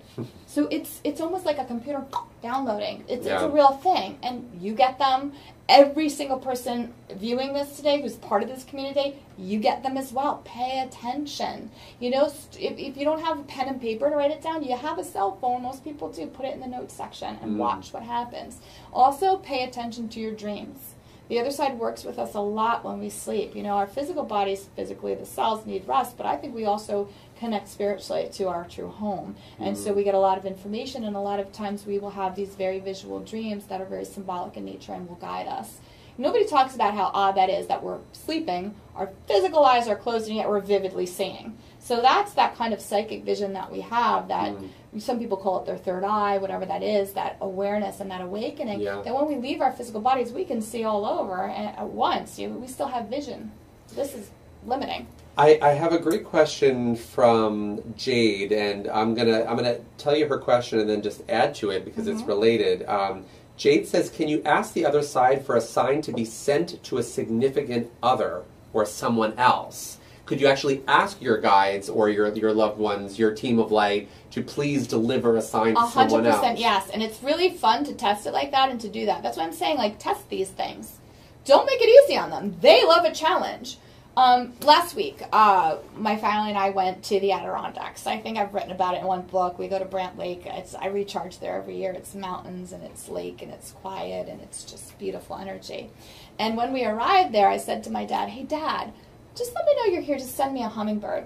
I wake up the next morning, and my mom had already woken up and had her morning coffee, and she said, I came out here this morning, and I sat down quietly, and you're not going to believe what came right over to me out of nowhere, a hummingbird. And I was like, I am going to believe that. Now let me tell you why. It was really neat. The next day, my mom didn't tell me this. I was in, my youngest daughter and I got in our car, and in my car, we were going to go run an errand to get some food, to pick up groceries, to bring back to the house. And I kid you not, you can't make this stuff up. I close the door, and there is a beautiful blue dragonfly in the car right next to me. And my youngest daughter, Juliet, she's like, Mom, oh my gosh, look at that. And I'm like, this is so magical, because that's one of my signs. So I open the door and let it out. We're driving. 2 minutes later, she goes, Mom, look at this. And on her door right there is a ladybug crawling. So we come back from the errand. I tell my Mom, this magical thing. It was like a magical car ride. We get in and there's a dragonfly in my car and then a ladybug. And she starts getting a little teary and she said, I just asked my mother today to send a ladybug to me. And she sent it to my daughter. And so it's like they sometimes choose that without even us asking. They give our signs to family members so that we start a conversation and we realize that circle of love and connection is ever present. So I thought it was really neat. My dad sent my sign to my mom. My mom asked her mom for a sign. My grandmother sent it to my daughter. Like, we are so loved. We are so interconnected. And it's as simple as that. You can really ask for things and get it. You know, what I love is, like, I have a discussion group on Facebook where you can join. And what I love about that community is everybody shares the signs that they're getting and the creative way that their loved ones send it. And it is phenomenal to read because it might not be like the exact thing, but you get it. Like, there's one that I recently read. Somebody posted, like, she asked her loved one on the other side for a star and an armadillo together. Okay. And then she posted how she got it, and one was like a picture of Clint Eastwood, who's a star, holding an armadillo, and the other one was like, it said like, it was like from a store that was called like the Armadillo, and it had a picture of a star above it. So it was so creative and clever how they are. You will get them. There's a sense of humor on the other side. They definitely they love a good challenge. That's what I'm saying. Definitely say, like, send this person that sign, send that person that sign. But then be prepared because they might put a twist. They might give it to you both. They might put it in a creative way. Yeah. But it's phenomenal to do that because what I love is, like, when you get your sign, you shouldn't just keep it to yourself. You're meant to share it. So tell the story. You know, and so many times, like, people have come up to me, especially before my book Signs came out, and they would be like, I have a story I've never told anybody, but I have to tell you. And then tell me this most amazing story of connection of a sign. And I'm like, you should be telling everyone this. But people feel like if I say this, people might laugh or think I'm crazy. But they don't. They say, oh my God, that's amazing. I have to tell you about a story that happened to me. We all have these beautiful spiritual moments of connection. We don't talk about them as much as we should. So it's so important too.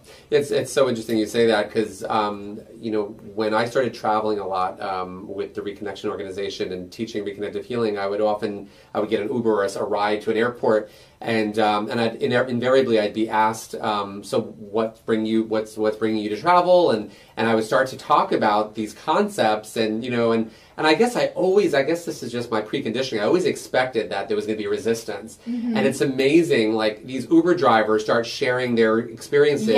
And they'll say that. They'll say, I've never shared this with somebody. And they talk about texts that they get from people who have passed and they're like, how am I getting a text? And it's just amazing how, and we're not communicating about this topic enough. I think that we're not, and there needs to be a forum for that.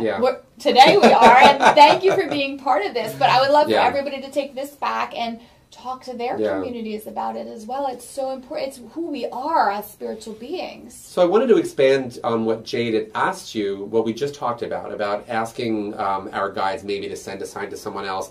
I'll get personal in that.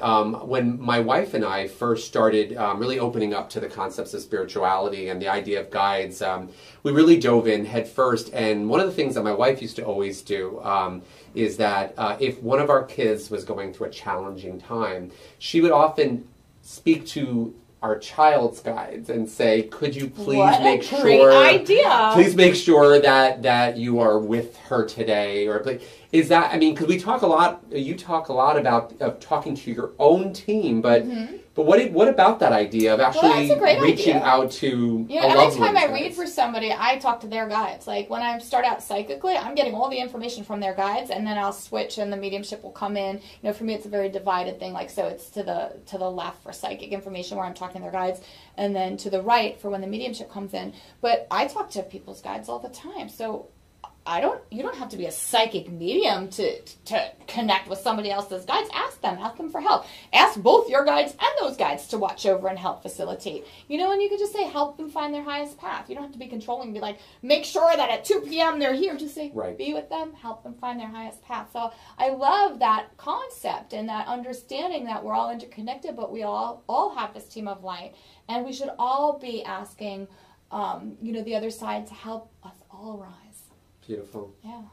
So Mahogany Gamble asks... I love that name. It's a pretty name, Beautiful. isn't it? So she asks, can you talk about dealing with the feeling of powerlessness or feeling like a victim? And she's especially relating it to Black Lives Matter and America's difficulty with race matters.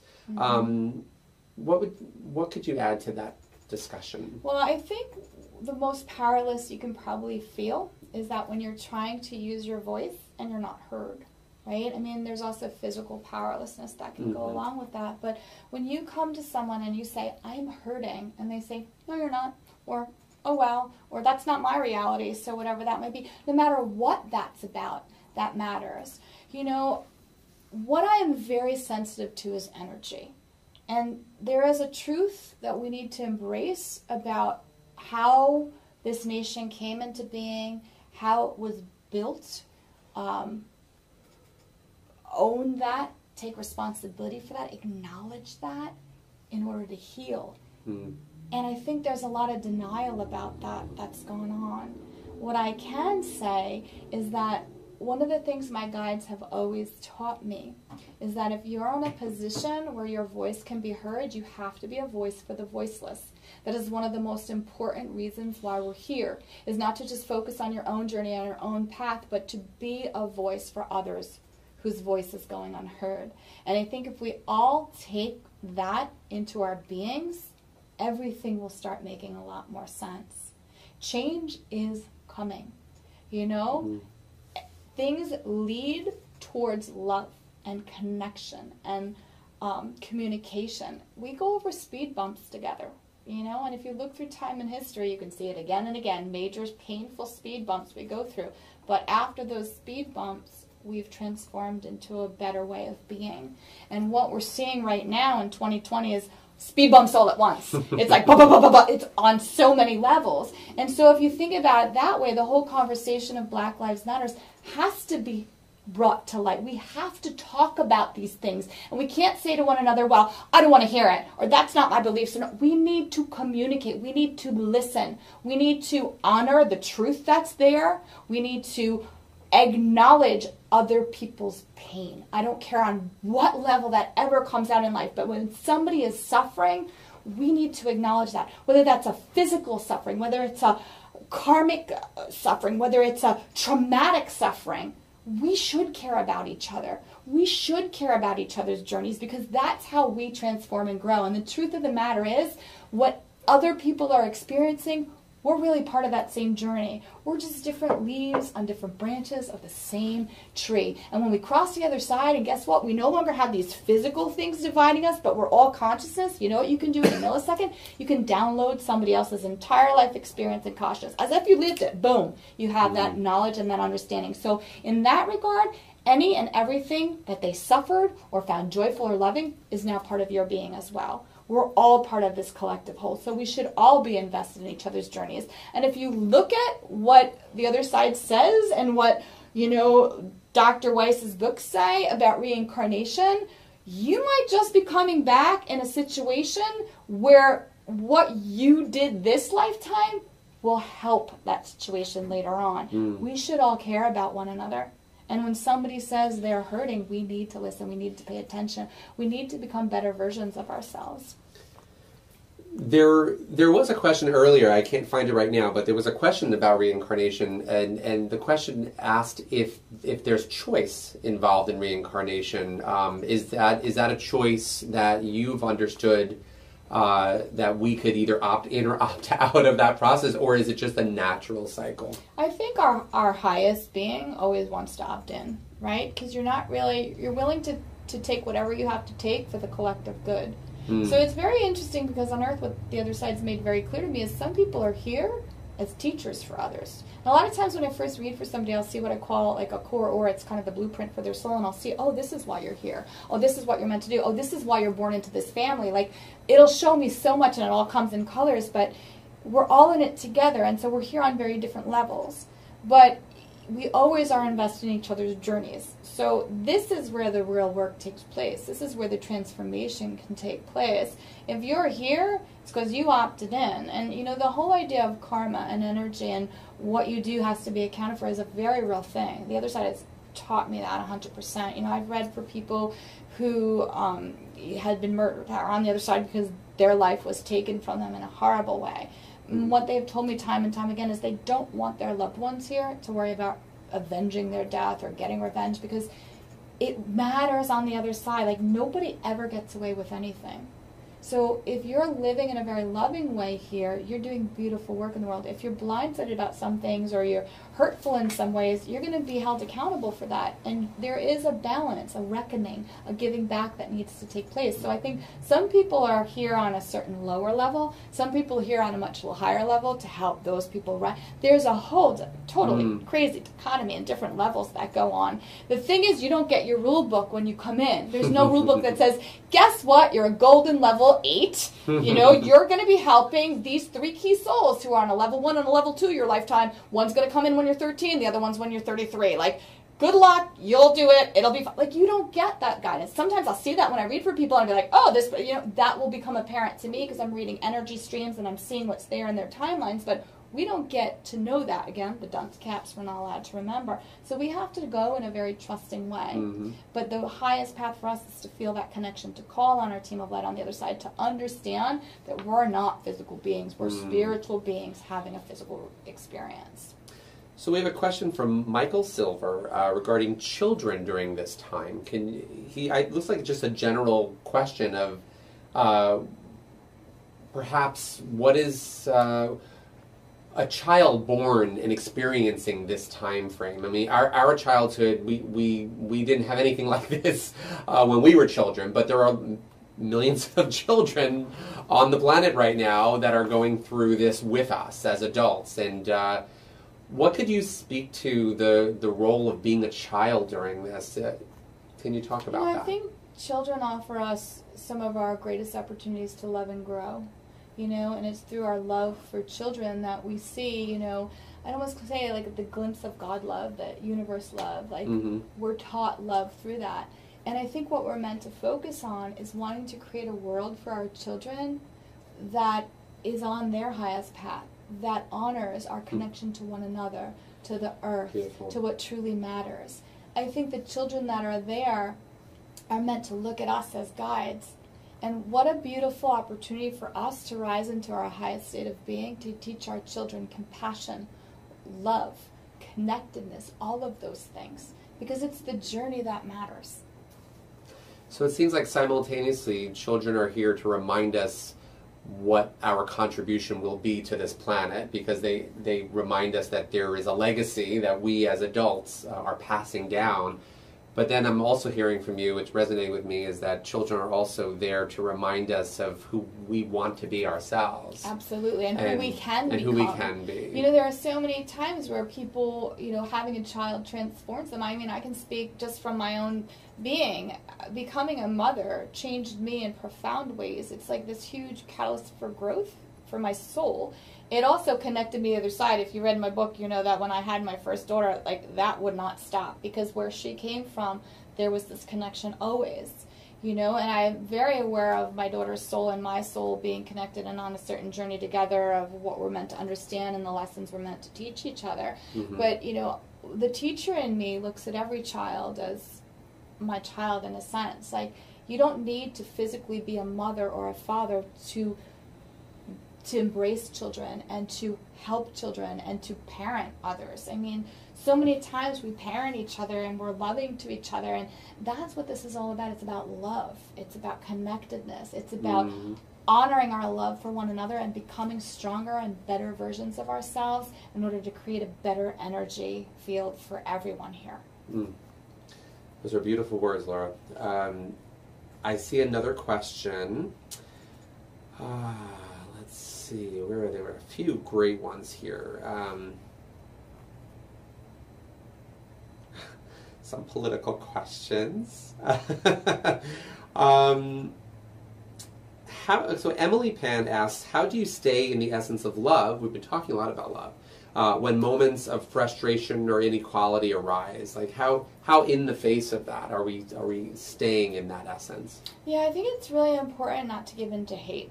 You know, it's very easy to flip into hating. Like, what always disturbs me a little bit is when people say, like, oh, this person is so awful, I just wish they would die. Like, no, like, don't ever, ever go into that mindset or that energy. I'm always of the hope that people can grow and shift and change and so forth. I think when you feel powerless, that's when you go into this deep well of maybe wanting to lash out or hate or do that. I will tell you this, violence, never the answer, never. Categorizing people, never the answer either.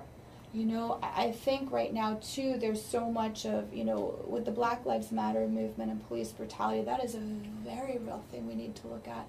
But there are so many, imagine this, you're like this person who decides, you know, he or she wants to become a police officer because you want to help people and protect people, and you're one of the really good ones, and you do these things, and you're not at all racist, but now you're being labeled a certain way and being misunderstood. You must feel like your voice isn't mattering either. I think we need to each look at each other as individuals, as different facets of this great whole, and not just label everybody, label all sorts of people. I think we need to communicate more with one another, because I think when we don't do that, that's where the hatred comes in. That's where we start treating each other in ways that's not respectful. You know, how you treat another human being speaks much more about who you are than about who they are. And it's okay to be angry and feel rage because something is so unjust. But that's when we have to tune in, find a way to have voices heard in a powerful way that matters. And you know what? I really truly believe it's our artists who are going to help voices be heard. If you look at any society throughout time and history that's ever transformed and grown in leaps and bounds, it's when the arts are embraced. So let's look at what our artists are writing. Let's look at the books that are coming out, you know, the movies that are coming out, the artwork that's coming out, the speeches that are coming out. Let's harness people's energy collectively in a positive way and make voices heard in a myriad of ways, rather than giving in to kind of this very low-level hate where we are either physically violent against somebody, or we label somebody and are doing their soul a dishonor by just making assumptions about them without finding out who they really are. Wise words. And, you know, again, there are several comments of a political nature, but I'm going to ask it in an apolitical way, okay? Because whether you support or don't support one leader or another, and listen, we have an international audience here, so some people are from other countries who have experiences with their own leadership.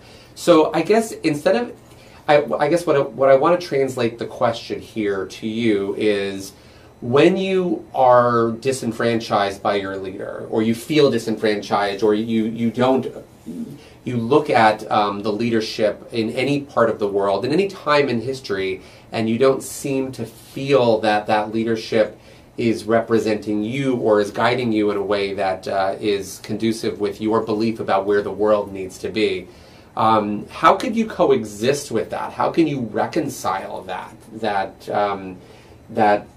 you're not feeling a resonance? You know, it's a lot of people who disagree with the leadership in their part of the world feel a sense of like, why is this how we're being led right now, and what is there a purpose of being in? I guess it goes back to that sense of powerlessness of, you know, this is how we're doing the why of it, right? And it's actually a really easy answer. The answer is it's a collective lesson in love. Just because you're in a certain state of being, or your soul is in a certain way, that you can recognize something as maybe being out of alignment with honoring other people's light or humanity or soul or spirit, not everybody gets that yet. And again, we're only as strong as our weakest link. And so roll up your sleeves and stay grounded in your own light. Please do not give in to hatred. Do not give in to violence. Do not give in to wishing somebody dead. What you're really wishing for there is that there's resolution to a problem that's really upsetting you, right? We do need to nurture the positive. Now, I remember being in the 10th grade English classroom, and my favorite book to teach is To Kill a Mockingbird. And a little bit of a spoiler alert. I'm going to reference something in here. Atticus Finch shoots a rabid dog that's in the neighborhood. And, you know, his son wants to go over and look at it, and Jem wants to look at it. And Atticus says to Jem, don't you go near that dog. That dog is just as dangerous dead as it is alive, you know, and babies do, like, but I always stop the conversation there with my students, and I said, is it really talking about a dog here? What are we really talking about? And you know, there'd always be one or two students that said, I don't think it's really about rabies or the dog. I think it's about something that's contagious and there within us that we shouldn't poke at or we shouldn't look at. And I feel like that's going on in our world a little bit. You know, no one person is all good or all bad. We have choices. We're spiritual beings in physical bodies with free will. And we have to decide what true power is, what true success is, the role of love we want in our lives, how we want to treat one another. And I think a lot of times when people feel fearful and threatened, they want to hold on to perceived power at the expense of lowering somebody else or not listening to somebody else or so forth. But that's a journey and a lesson their soul needs to go through in order to understand it. We can't take someone else's soul test for them. We can't fix it for them. And so those people who are witnessing that and feeling like, what is going on in the world? Why all this suffering? Why is this? It's because we have to hold the light while everybody else is understanding it. You know, there are parts of us that I don't think should be poked at. You know, there's this really interesting experiment that was done in the 1960s where a school teacher divided the classroom of children into brown-eyed and blue-eyed children, and I'm sure you're familiar. And anybody at home can Google this and find it right away and watch it. It's fascinating. I used to show it to my students during the To Kill a Mockingbird unit. It wasn't based on anything to do with skin color or anything like that. It was right after Martin Luther King Jr. got shot. And she told day one, like I think it was all the brown-eyed kids, that they were superior and they shouldn't play with the blue-eyed kids, and the blue-eyed kids have no real right to talk to them. And she watched the kids transform into bullies because now they thought they were better. They've been told they're better. They've been told these things. And then the next day she flipped and said, I made a mistake. It's actually the blue-eyed kids that are superior. And she had like them wear necktie. And then we watched the blue-eyed kids like abuse the brown-eyed kids. There was one kid in the classroom who was like, I'm not doing this, this is wrong, and was crying in class because of the injustice of it. But you know what? The way that we're programmed is if we're told certain things and we're not critical thinkers, we tend to fall for it, or we tend to misperceive that as power. So I think that there are so many people feeling powerless right now, like their voice doesn't matter. But what I can promise you is that the other side has told me, not only does your voice matter, your thoughts matter, your very thoughts matter. Sometimes change is slower coming, but it's coming, and I can feel that change coming. We are going through a dark time collectively, but there is light at the other end, and I can see it and I can feel it. And I'm hoping that people who are part of today's program can tap into their inner light being. They'll feel it coming too. Great change, great transformation. Is there a price for that? Yes. There's great suffering, great darkness that's going on, but this is not the end of it. You know, there are many battles, so to speak, to a war. You lose some, but ultimately you come out of it. And as spiritual beings, we are gravitating towards love and connection, not away from it. You know, one concept that I came across that still resonates with me, it came from the Abraham Hicks material. I'm sure you're familiar with Abraham teachings, and probably many people as well. And it was a statement that I heard that I want you to reflect on, is that one person in alignment with their soul, with the essence of who they are, is more powerful than 1,000,000 people out of alignment. Oh, and so true. So I wanted to know from your understanding and your perspective, is there truth to that?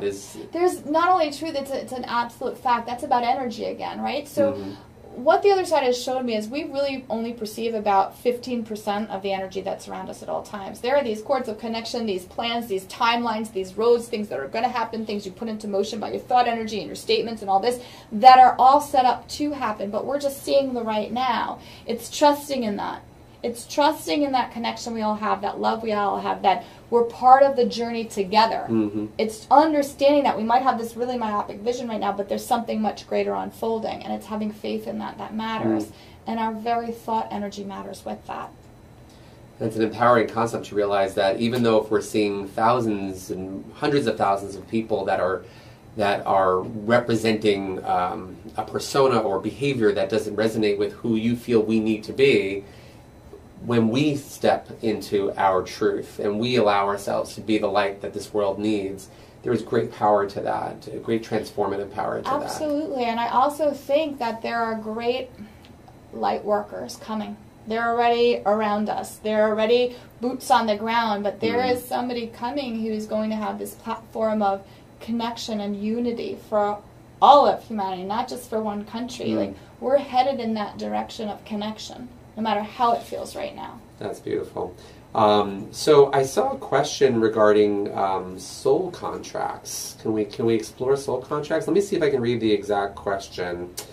Where was it? Here it is, from Liz Brunner. She says, can you talk about soul contracts that people have with one another and how sometimes they may need to end even if they are in fact soul contracts? Can you speak to that? I love that question, yeah. So often when I read for people, I'll see timelines, and I might see like in their core aura that maybe there's purple energy there. And what purple energy means to me is that there's a soul contract that they have with another soul. And that they're the more evolved soul, but that person's the less evolved soul. But their soul loved that other person's soul so much that they said, all right, this lifetime, I'll play this role in your life. And oftentimes it's either one or more parent or a romantic relationship who, let's say, is the purple, the lower soul. I'll play this focal point of love in your life, and that you can try to grow your soul against mine. Now, what we can't control is that person's choices, their free will choices, or so forth. And a lot of times there's a set amount of timeline. I'll say let's say maybe it's like 20 years or maybe it's 7 years that lower level soul has to try and ace that lesson, complete that lesson. Now, if we get to that timeline ending and that person hasn't learned that lesson, it's not going to do anybody any good to stay in it. So, you know, one thing that I notice too, a lot of times with, let's say, relationships and divorce, I actually see some divorces, a lot of them actually, as great successes because the relationship played the exact role, created the exact challenges that were meant to be created, and then that contract is released. Sometimes people stay stuck in relationships and there's no growth. And then it's like, you know, two swimmers like almost drowning each other. So I think sometimes giving yourself permission and tuning in and understanding that there's a soul contract that finished or completed, and now you'd either have to re-sign or let go, is a really pivotal moment on your path. So I think sometimes that things that look like failures, especially with regard to relationships, are absolute successes to walk away from. And is it your understanding that when we come into this existence with perhaps some plan of, to experience certain lessons and to have certain types of growth experiences, that due to the free will aspect, we could, even during our lifetime, we could change directions, we could choose, our soul could choose other pathways to explore. Yeah. Because I guess this speaks to that whole question that people often ask about fate and are we destined just to play out, you know, we come into this lifetime and we're supposed to have this experience and then that and that. But there is also an aspect of that plan can change. There are people you are meant to meet. There are experiences you're meant to have. But how you react to those spirit experiences or people and the choices you make around those people or experiences, that's your free will coming into play.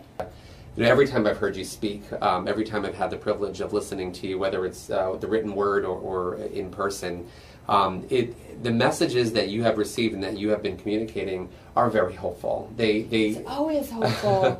It's for me too. You know, when I'm going through my day-to-day life, some situations are very challenging. There can be something my family is going through, I'm going through.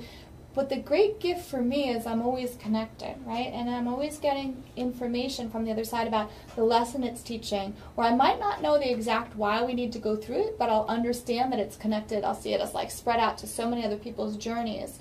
And what I can promise you is like there is always hope. There is always light. It is always there for us to tap into. Things seem so exhausting and so ugly right now, right? But we're going through this great time of transformation together. And we have the power, each one of us, to choose that higher path, to transform the world around us. And every single person matters. Everybody's choices matter. Nobody's voice is silent.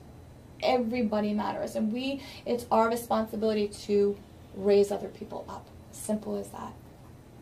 So we have a very, I think, an important philosophical question about energy. Okay, I love this. Okay, so, and I saw it earlier. There's so many amazing questions coming through. This is my favorite part.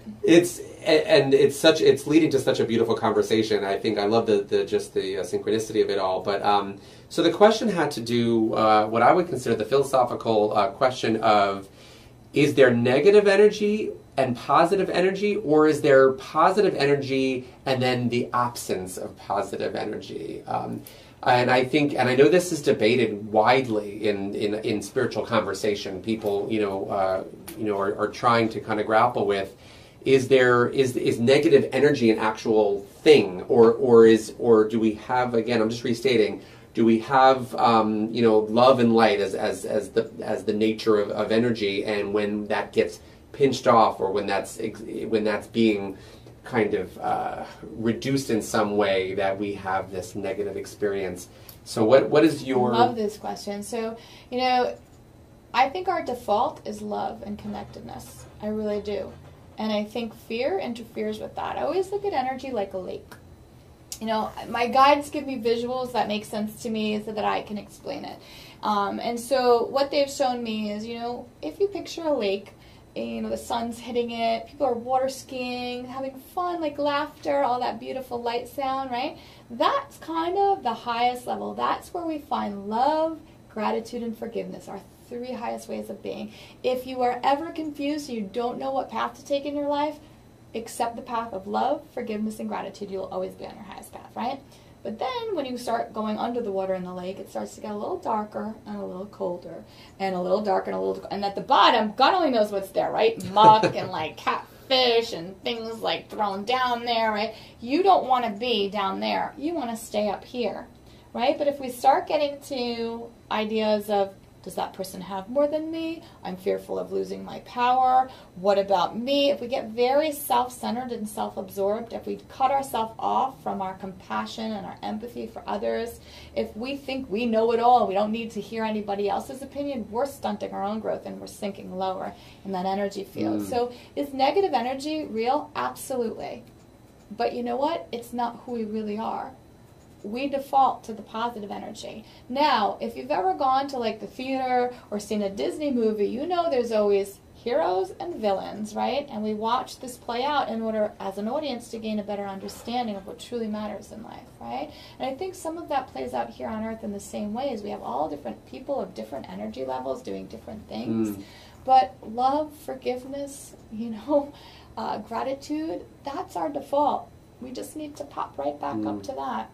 I love your lake analogy. It's really helpful for me because where it resonates with me is this concept of, on the surface, when we're at the highest elevation, our vibration, that we have access to our true nature, that where there's light and love. You think about the surface of a lake, you think of the sun is shining and hitting down on it, and you're basking in it. And as you move further and further away from that source, yes, that we're getting less and less access to it, or we're perceiving that we're accessing it less. It gets harder and harder to experience and harder to relate to, and you think about getting into a darker and darker space. You're just no longer able to. There's confusion. There's disorientation. You think about being at the bottom of a lake. I can't see which way. I can't hear it clearly. So it's to me, what resonates to me with that concept is that you have this positive source of energy, and the question is always, how much are we allowing ourselves or giving ourselves the opportunity to experience it and to relate to it? And the further and further we get away from it, we start to function at a level that can be certainly perceived as very negative and very, but it seemed that the lake concept to me gives me a nice continuum of withdrawing from the light and from that source. And so, and the thing is, we can always pop right back up to the surface. That's where we're meant to be. That's where there's air and we breathe. It's as simple as that. We just have to own that. It's all transmutable. It's something. Yeah, absolutely. Beautiful. Let's see. We've got more. Let's see. So here, Denise Ferrara, I know Denise, she's asking, how do you balance being in the higher energy and remaining connected and compassionate to others that may not be experiencing that higher energy? How do you serve? I think that's honoring everyone's light. honoring everyone's soul and understanding if somebody's struggling with their own understanding or they're not seeing the clear picture, to have compassion and trust that they're doing their best. I think intention's really important. Do I think people intend to harm one another? No. I think they let fear, anger, jealousy guide them, and then they hurt one another. But I think our true intentions aren't to hurt one another. We have to be very mindful of certain feelings we experience. We have to not follow them down those paths. We have to identify that feeling I'm experiencing, but I don't want to do X, Y, and Z because of that, because that's not loving. So let me sit with that feeling and be uncomfortable and let me examine it. You know, one of the things I did as a high school English teacher is every year at the end of the year we would have reflection, is what we called it, where the students would look back on what they had read during the year and reflect on what they had learned or how it had changed them. You know, and that was such a beautiful moment to read these student responses, that if they hadn't sat down to do that, they probably wouldn't have been fully aware of, but how they had grown, how they had changed, how things had impacted them, how their thought process had changed, how they felt about things. I think we all need to do that on our own. We need to sit down for a moment. We need to just reflect backwards on our timelines, and we need to look at the experiences we've had and how those have shifted us, what that's taught us, and then examine what the meaning behind it was. Why were we given that? What did we learn about that? And then if we find there's trauma there, there's anger there, there's resentment, there's pain, work on ways to release that, which can even just be picturing releasing it out into the universe, you know, reflecting on that. The other thing I love to do to get back into your soul and your essence is to take a moment and just think of one person, you know, or two people in your life who you feel a soul connection to from the past, you know, whether they're here with you in the physical still or what they're on the other side, because you're going to recognize too, like that sense of connection and how that person's existence influenced who you became. Because the truth is, we all influence each other all the time. And so when we work really hard within ourselves to not go down the path of love, of anger, bitterness, fear, but we choose love, forgiveness, gratitude, we're shifting our energy, but we're also affecting one another. What's so funny is that the most current question that was sent to me is, what is your recommendation on how to raise your vibration? And here you are answering the question. Yeah, well, you know, there are some really interesting ways to, you know, I already mentioned music. I think art in any form. I think saying to the universe, too, like, I'm ready to explore. Send me books or send me shows or send me people who are going to lead me on my journey is great. You can do that because then you're ready. You're open to have experiences. You know, simple things like aesthetics too can be wonderful. Like, energy is real. So having aesthetics around you that please you or you like, that, you know, whether it's like a room that you like or things that you like are great. For me personally, I love crystals. I brought this crystal here today. This is clear quartz crystal. This is going to sound woo-woo, but here's what I really think. I think all things hold an energy. And the really interesting thing that I learned in like 8th grade earth science is that like rocks and minerals, they have certain properties, right? And so there are certain rocks that will break the same way every time. It's called cleavage. The 8th grade boys thought that was hilarious, that a rock has cleavage. But I really feel like I feel the energy of all things. So when I walk in a room, it's like all these fingerprints coming at me. And I've found that when I create spaces that soothe me, or I really love the energy of, it affects my being. And so in my home, I have crystals everywhere because I just like the aesthetic and I like how it feels. My favorite is clear quartz. So that's why I brought this today too. I like to kind of beam this beautiful like healing energy. Clear quartz to me brings you into your own light energy. It clears everything out and it brings you like into your soul, into who you are. For those of you who like crystals or are interested in learning about them too, I actually got this there's this really wonderful program that's on Instagram every Friday. It's run by a woman named Madison. Her energy is infectious, and I stumbled upon this on Instagram. She owns a crystal store in LA called Open Eye Crystals, but every Friday at noon Pacific time, 3 p.m. my time, she goes live online and she has what she calls Crystal QVC, which is actually where I got this beautiful crystal from. I ordered it. But you can claim crystals and buy them from her, but she teaches you about different crystals and she shows you them, and some are just so beautiful. Like, it's just so interesting. So, you know, honestly, I love crystals. If you like crystals, get yourself some crystals and put them around you, see how that feels. Design a space energetically around you that you like. But more than anything, that's the external. The internal, lead from kindness. Do something kind for someone else. No matter if it's like the tiniest little thing or a big thing, it will matter. So transform yourself inside and outside, you know. Honor the physical body, eat healthfully, get sleep properly. I'm a big person about reading, and if you don't like reading books, you can listen to Audible, or you can watch, you know, things on Netflix like documentaries. It's very similar to reading a book. Just always be hungry for information. That will transform your energy. Like, I think sometimes we get very limited in thinking we know who we are now, but we're always growing, changing, and shifting and exploring. So when we start opening to that more, we allow that to come into our lives more, magical things can happen. You know, one of the things that I love too about doing an event like this is, like, I can feel everybody's energy. It's like all this beautiful, like light bubbles coming at me, and it's just, you know, it's so fantastic. And I would like everybody who's watching right now, just open to that for a minute. Like, don't try to look with your physical eyes, or just try to feel the energy of everybody connected to, and the community right now here. It's so beautiful. Yeah, and join communities that are like that. Like the one I'm talking about here, Open Eye Crystals, she runs this, and there's like the most beautiful commentary of community. It's not just about, it's like about kindness and connection.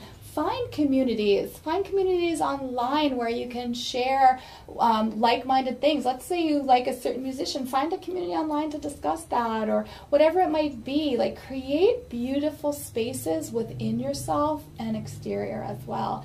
Also, I always say be by water whenever possible, because water gives off negative ions, and that clears your energy. Google negative ions after this, and put in the name Clint Ober, O-B-E-R, and grounding. A documentary will come up. It's fascinating about how the Earth's surface gives off negative ions. So if you work barefoot, it regulates your sleep, it regulates your digestion, it thins your blood so more oxygen gets to your organs. This is not woo-woo thinking. This has been scientifically researched for decades. We should know more about this than we do. I don't know why it's not more publicized, and it's free. So Google that, like, explore ideas, explore different things. And if you're interested in, like, shifting your own physical energy too, this is what I wanted to share too, was the book on reconnective healing, which is The Reconnection by Dr. Eric Pearl. And another energy worker I love is Donna Eden, and this book is Energy Medicine, and she talks a lot about meridian points. And if you just Google her, there's like a lot of free like exercises on YouTube. Her energy is so positive and infectious, you can't help but smile. So she works with a technique called tapping that taps into meridian points and releases energy in your body. So I always say, like, don't trust me, don't believe me, try it. Go try these things, explore your world. You know, open to the idea of that there's always information the universe wants to send you and wants to guide you to that will transform you, that will make your life more beautiful. Gravitate to the people, the leaders, the thought leaders that you feel connected to. Listen to what they're saying. Join groups around that. It all matters. It's all energy. Laura, we're a few minutes after the hour. Can we continue our conversation we can do a bit more little bit if people need to leave. That's fine. I know this is going to be up for a little while. So but I'm happy to answer a few more questions. The link that you used to join this conversation, to join this gathering today, is still going to be available for at least a week. I think that is our plan. So if you tomorrow decide to click on that link, it should take you right to the recording of this conversation. If you want to kind of just listen more closely and hear something again that really resonated with you, that is an opportunity for you. So so we can definitely take a few more questions if you're up to it. Yes, definitely. Okay. So here's a question. We haven't talked about this concept, manifestation. Sanders 304 says, can you talk about manifesting our best lives? Oh, this is so important. And I feel like this is part of what that next book is going to touch upon too. At least that's what they've shown me. So, you know, I used to not really believe in manifestation. I'm embarrassed to say this. You know, I'm very like skeptical, grounded. And, you know, a couple years ago I was trying to be I have a wonderful friend, Gwen. You know, maybe I love her. Yeah, she went to high school. I remember Gwen from high school. Yeah, so she's still like, you know, such an essential part of my life. And I was trying to be a good friend at the time because she was, you know, going through something. She's like, come to this manifesting course with me. And I kind of did this like eye roll she couldn't see. And I'm like, oh my God, all right, I'll go to this manifesting class with you to be a good friend. And I remember we got there, and the teacher was like, okay, take these magazines and just cut out whatever words and phrases are pulling you. And I'm like, okay. So I started doing it, and I started cutting out these really, like, almost like obnoxious phrases. Like, one of the things I cut out said New York Times bestselling author. I remember cutting it out and, like, feeling so embarrassed as I'm cutting it. Like, oh, my God, like, how dare I even have this, like, phrase cut out for myself? And then I was like, whatever. I cut it out. And I cut out, like, different pictures and different phrases and different things. And I actually never made it to the next manifesting class because it was, like, the next Wednesday, and my son had a stomach virus. So, like, I had all this in an envelope, right? And then lo and behold, if you read The Light Between Us, you know how I got my download, and I knew I was going to be writing this book, and this all unfolded. And shortly after that, I stumbled upon this envelope after this kind of had all come out and occurred. And every single thing I had cut out and put in that envelope had come into being. And I thought, oh, wow, I have to pay attention to this. So how do I pay attention? I open to the other side and say, give me my downloads. And they taught me the process of manifesting. I've done workshops on it before too, but one of the most important parts of manifesting is what comes before the manifesting, which is the clearing of energy and the purging of false thoughts and beliefs that you don't even realize are spinning around you. So I mean, this is really like a really long conversation we need to have, but in short, what I know absolutely is that thoughts matter. And that's both exhilarating and terrifying, because a lot of people reverse manifest in their own lives. They might wake up and think like, oh God, I have so much to do today, it's gonna be the worst day. Guess what energy stream you just locked into? The worst day. Now, like, the whole, like, that's what's going to be what finds you, because that's kind of the note or the vibration that you're on. So catching ourselves with that, speaking over it, is important. Now, how does this relate to what's going on in the world right now? We can take the mindset of, oh my gosh, this is like the darkest time. We're all, doomed. This is horrible. And if we take that mindset, we're plugging into a very low level. Or we can say, this is really hard what we're going through right now. How can I be more loving and be more connected to others? How can I find my highest and best path and help show others that as well? Because that's going to transform your energy, and it's going to help transform other people's energy. So there's just like a little form of manifesting that we're doing right now. Everybody watching this is manifesting. You want to talk about what you just manifested? All of you who participate in this, you manifested the energy of this center to continue to do what it's doing. So you are all connected to this great stream of light, and all that's to come from this. We just manifested a different future than what would have happened had we not done this. This is huge. Manifesting takes place in every moment. This isn't like from 2 to 4 on Thursdays you manifest with the universe. This is at all times you are in a state of manifesting. But the great thing about manifesting is the universe always dreams bigger than you can. So you can project a certain belief system, and the universe is going to give you something even better. It'd be like asking for a $1 bill and getting a $100 bill. Yeah. It's kind of like that concept. There's so many steps. So it's like the first of all, recognizing, the purging, the clearing, and then there's thinking it.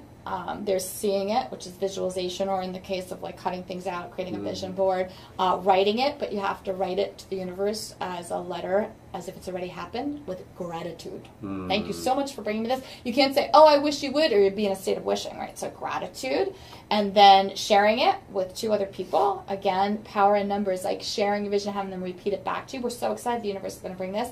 And then here's the hardest part. The part people get hung up on is surrendering it, releasing it. Because then we try and micromanage. Well, how is that going to happen? Well, what do I need to do to make that? Nope. And you can't have you can ask for a certain timeline, but you have to trust the universe to have a divine one.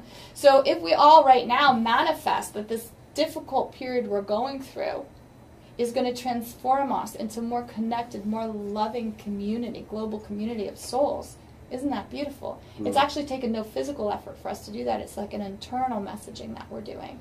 And if you read those books by Lynne McTaggart, you're going to see there is evidence throughout history about top universities of how thought intentions collectively matter greatly. I know it sounds like magical thinking, but it's been shown to be true.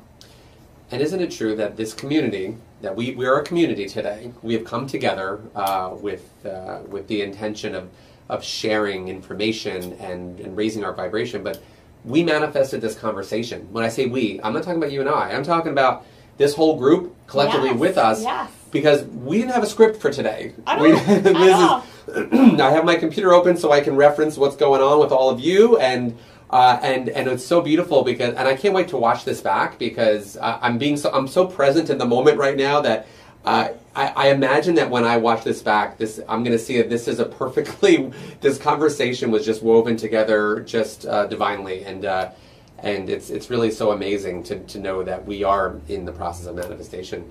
And the one thing that you didn't mention that I think, well, you kind of did.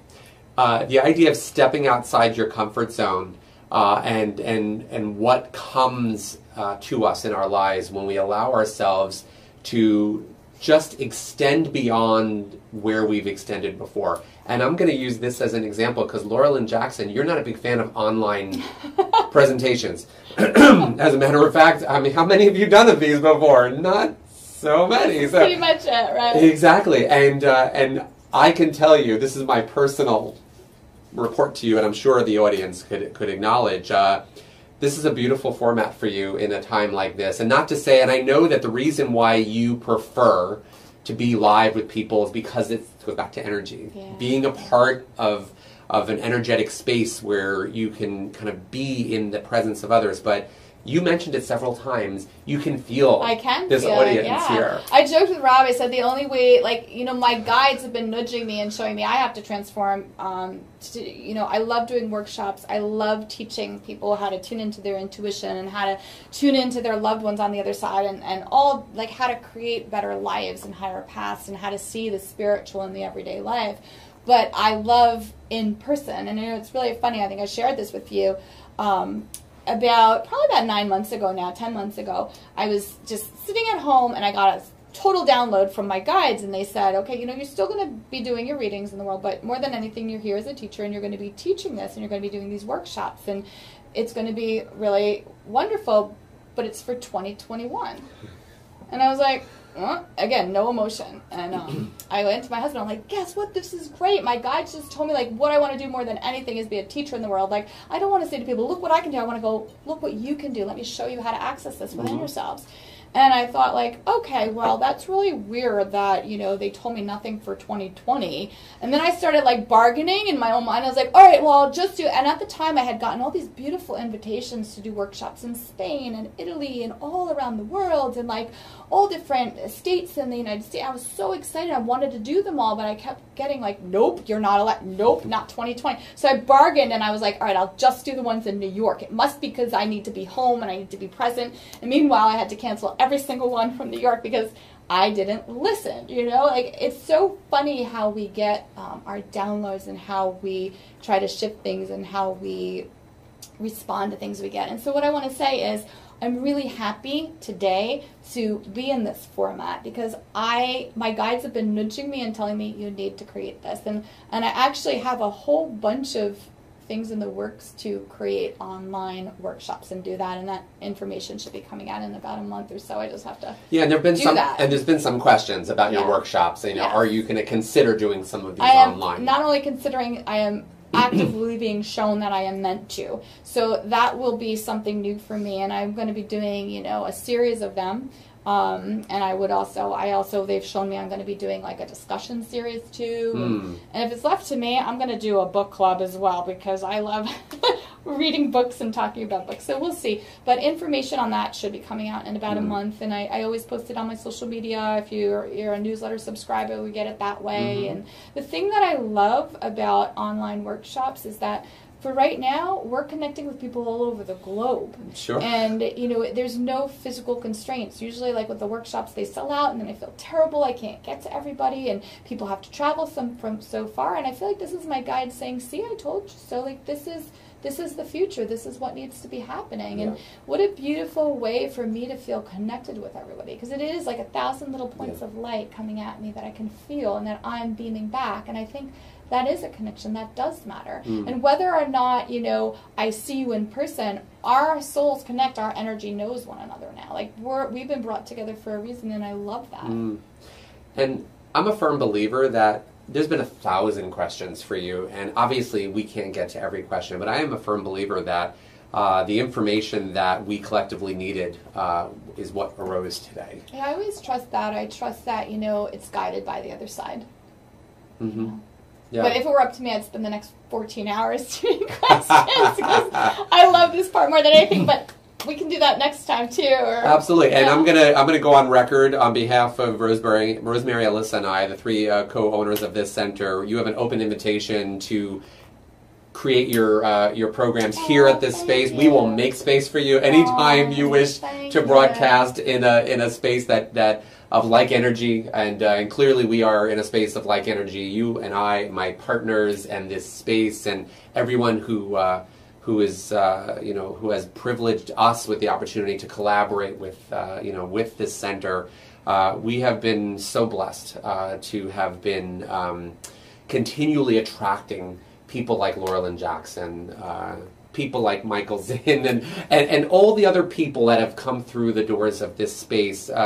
We really feel the momentum of what we have created, and we're so honored that I do have to once again pay incredible gratitude to you, Laura, for really doing us an amazing service. No, you don't. We're all part of the same team of light, and I'm honored to be here. This is a gift for me to be part of this energy and part of this connection. Yes. It just thrills me. I just love it so you much. Reminded us that we need to be in our gratitude. So I'm just floating in my gratitude right now. Yeah, so here's what I want to leave people with too. What I would love for everybody to do is to think of one person who's helped you rise and send them thoughtful love, to think of some person that you know of who is maybe hurting and in need of love or healing in some way, and send them, I call it beam them love or goodness, and think of one thing that you're grateful for.